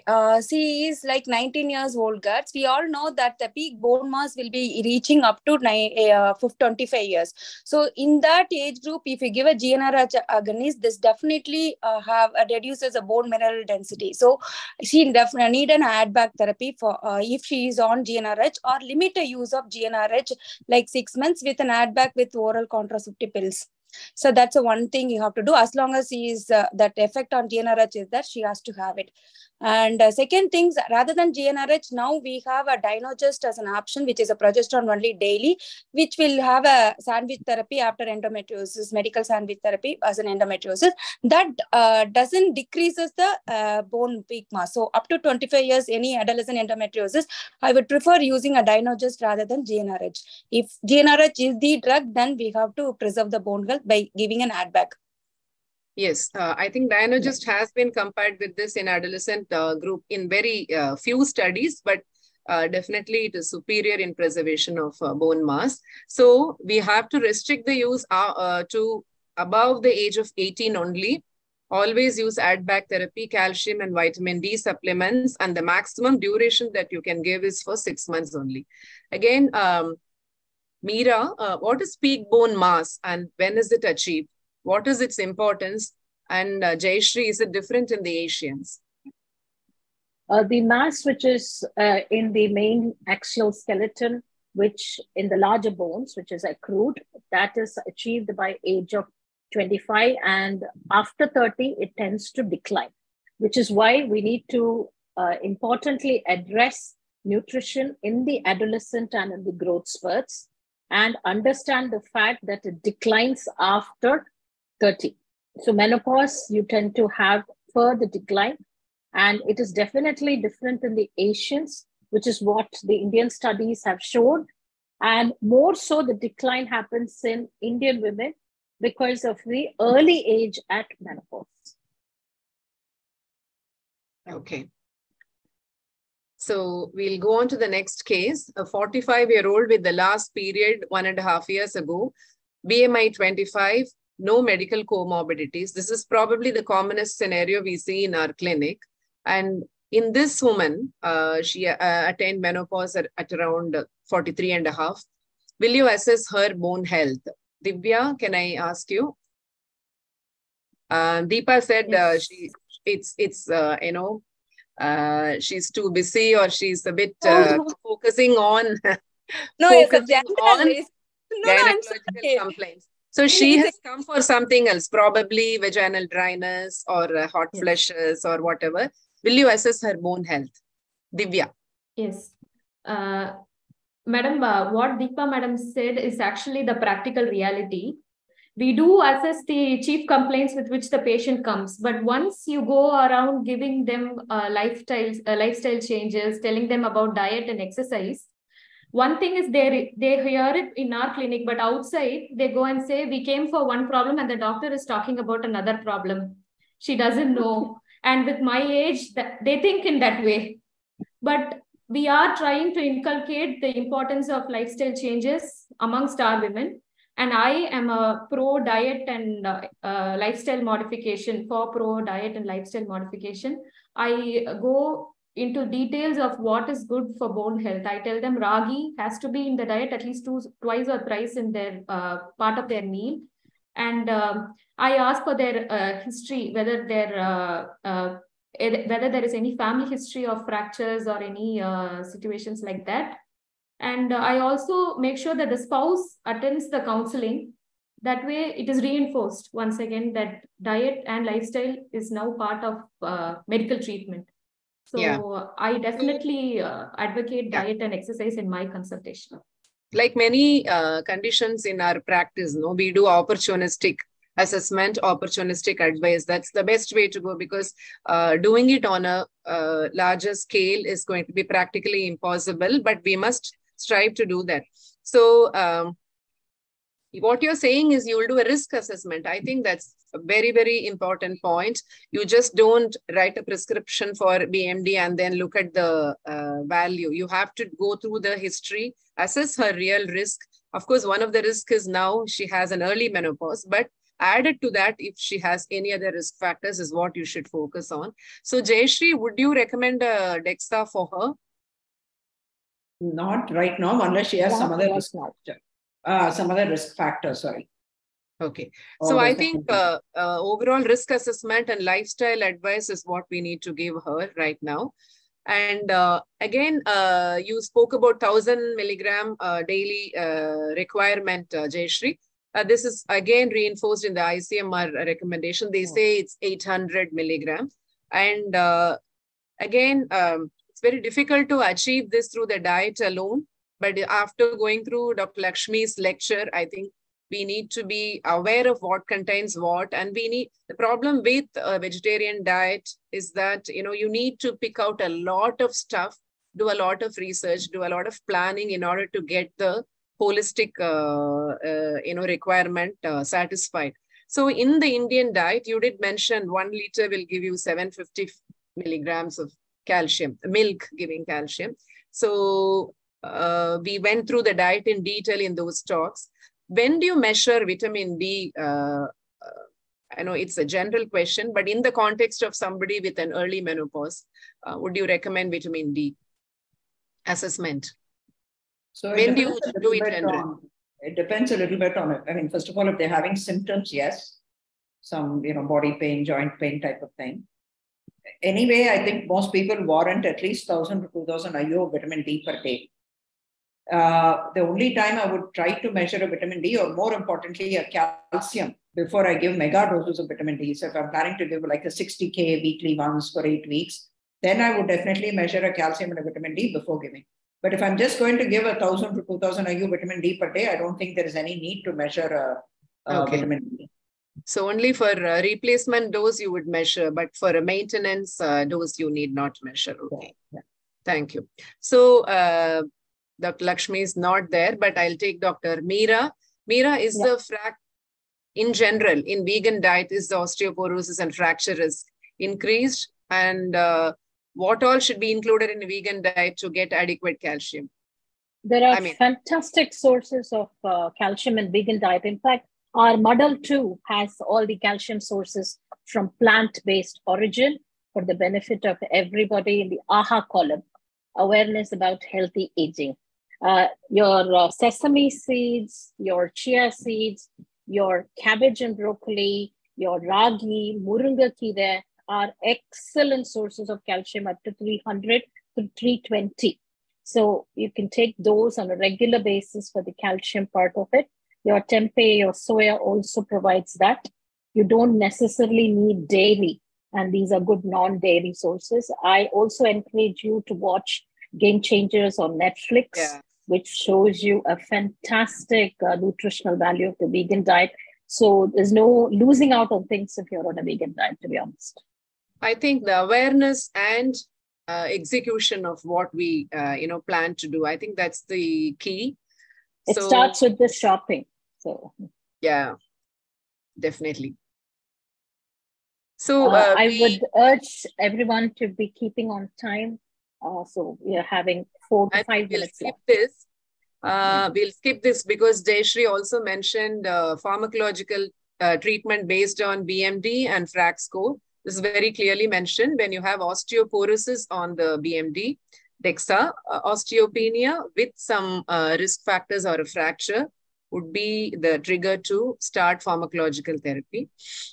So quickly, Jayashree, I think this will be your question. Somebody who underwent TH with BSO at the age of 42, what should not have been done? She was initiated into bisphosphonate therapy based on her BMD. Her T-score for the hip was minus 3.4 and for the femur was minus 3.8 for the spine. And her BMI is 20. There's no fracture history in the mother or in her personal history. How long will you give bisphosphonates? And you mentioned a drug holiday. Why do you give a drug holiday? So after about 4 to 5 years of using bisphosphonates, the bone becomes what is considered adynamic. Bisphosphonates act by reducing the bone turnover by osteoclasts. So always for bones, you need a healthy mix of building up, breaking down, building up, breaking down. If you stop it, the bone becomes adynamic.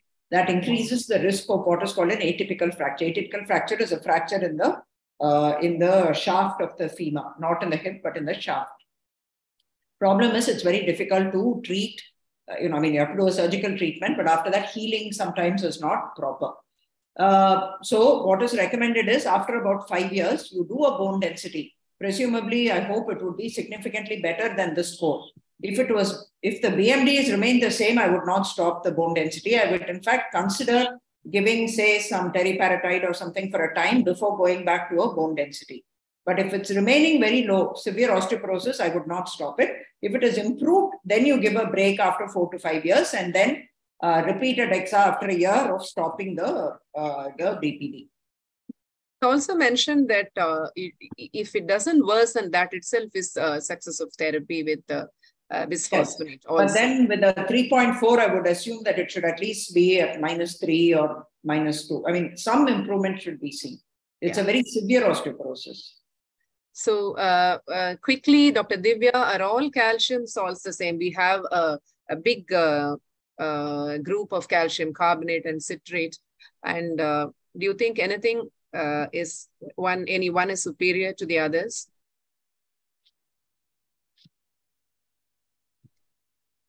Jayashree? Calcium carbonate, citrate malate. Only it comes down to tolerability, oral tolerability. So some are tolerated better than the others. Renal stones are not increased with calcium at a minimal dose, 500 mg. Don't give large doses, 1 gram once a day. Give 500 mg. The concern more is routinely giving 1 gram, like Dr. Lakshmi mentioned, was associated in some large studies that were done, was associated with increased risk of cardiovascular disease. So that's the reason why we don't routinely recommend relatively large doses of calcium for all people above the age of 50. But I think giving 500 mg in our country, particularly if they're not able to meet their requirement per day, is reasonable. It's okay. You can always take a break every whatever, like take it for 3 months, leave it off for a month if you're worried about the stones. If they have a history of renal calculi, don't do it. Okay. So I would just like to focus on this one particular case quickly. A 42-year-old with breast cancer after surgery, RT and chemo. She's amenorrheic. She's put on tamoxifen. A year later, we frequently find this problem. She has a period, and to suppress the ovarian function, she is given GnRH analog. Here, again, the focus is on cancer treatment and follow-up regarding that. So in her case, again, there are plenty of reasons to say that her osteoporosis risk is increased. Meera, would you like to say a few words about this? Definitely. She has already increased risk because of the chemo. And especially if we give letrozole is also a very anti-bone agent, if I may call it. And with this and her early kind of premature ovarian failure or insufficiency, she is at high risk for long-term osteoporosis, and she would become a candidate for anti-resorptive therapy and sometimes need even denosumab if they're not tolerated. So she needs assessment and treatment. So definitely. Most of them are tamoxifen. Generally, tamoxifen being a SERM is actually in postmenopausal women, it is good for bone health. But in premenopausal women, it is actually, it increases the risk of osteoporosis, and several studies have shown this. So I think with that, we come to the end of this quick informative panel. Thanks so much for all my panelists who made very crisp, clear, messages. Thank you so much. Thank you. I have one doubt with Dr. Jayashree Gopal. Madam, so you said, see, osteoporosis is management is a long term. Suppose you are on those who are in the one case with a severe osteoporosis, you are stopping that by bisphosphonates. Would you like to continue with some other drugs, like say around denosumab for lifelong? How long denosumab can be given? Denosumab currently is lifelong. You cannot stop it. If you stop it, there is a rebound increase in vertebral fractures. So denosumab should not be stopped, which is one of the advantages of bisphosphonates, because potentially at the end of 4 to 5 years, you have a drug-free holiday if the bone density has improved. If after stopping it, again, bone density worsens, you have to put them back on it. There is no end. Sumati, can you conclude? I think we are running out. We have to conclude, yeah. Yeah. I should really thank our excellent moderator and panelists. But then Sumati, we are really nice to have Sumati here. I'm sorry I was not able to join during the introduction. It was an excellent panel and very informative. And especially for the listeners, it is very excellent panel and so much of information. Things which I could come from my memory or things which are neglected is we are focusing more on reproductive health and not on menopause, and things which are not known to many of the practitioners or the younger generations, or the thing which is neglected is shown in this panel. And I thank Shanti Madam for making arrangement for this wonderful panel. And it was excellent with all the necessary information. And women has to be taken from adolescent, not only till menopause, even after that. We are focusing more on NCDs and other things. Quality of life is very important, and that is the era where we are. And I wish such webinars come again. And we as teachers should focus more on this to our younger generation so that they do practice in their future. Thank all the panelists. It was really a wonderful information. I should thank Shanti Madam for giving me the opportunity to be the chairperson. Thank you, Sumati. Thank you, Madam. Thank you. We have to complete because another webinar is going to be on. So I really thank all the first the chief guest of honor, then chairpersons, faculty who have graced this occasion and have made it a good academic experience. And the person who won the quiz was Karpagam Swaminathan. I tried contacting, but I couldn't. Karpagam Swaminathan, I called the number, but I couldn't get connect with her. So we will just find out after that. She got 4 questions correctly out of 5. So congratulations. And I really thank all of you all, and especially team Chennai Menopause Society 2023-25 for having helped us to have this good program. And Shield, I should particularly thank both Chitralekha and Sahiti for having helped us. And of course, my dynamic secretary really plays an important role in that, along with our coordinator today for the function, Divya Ravikumar. Thank you very much. Thank you. Thank you. Bye-bye. Thank Good night. you. Thanks. Bye. Yeah. Good night. Can you take a photo, Meera? Sure, sure. Can you all please come on, switch on your videos? Me.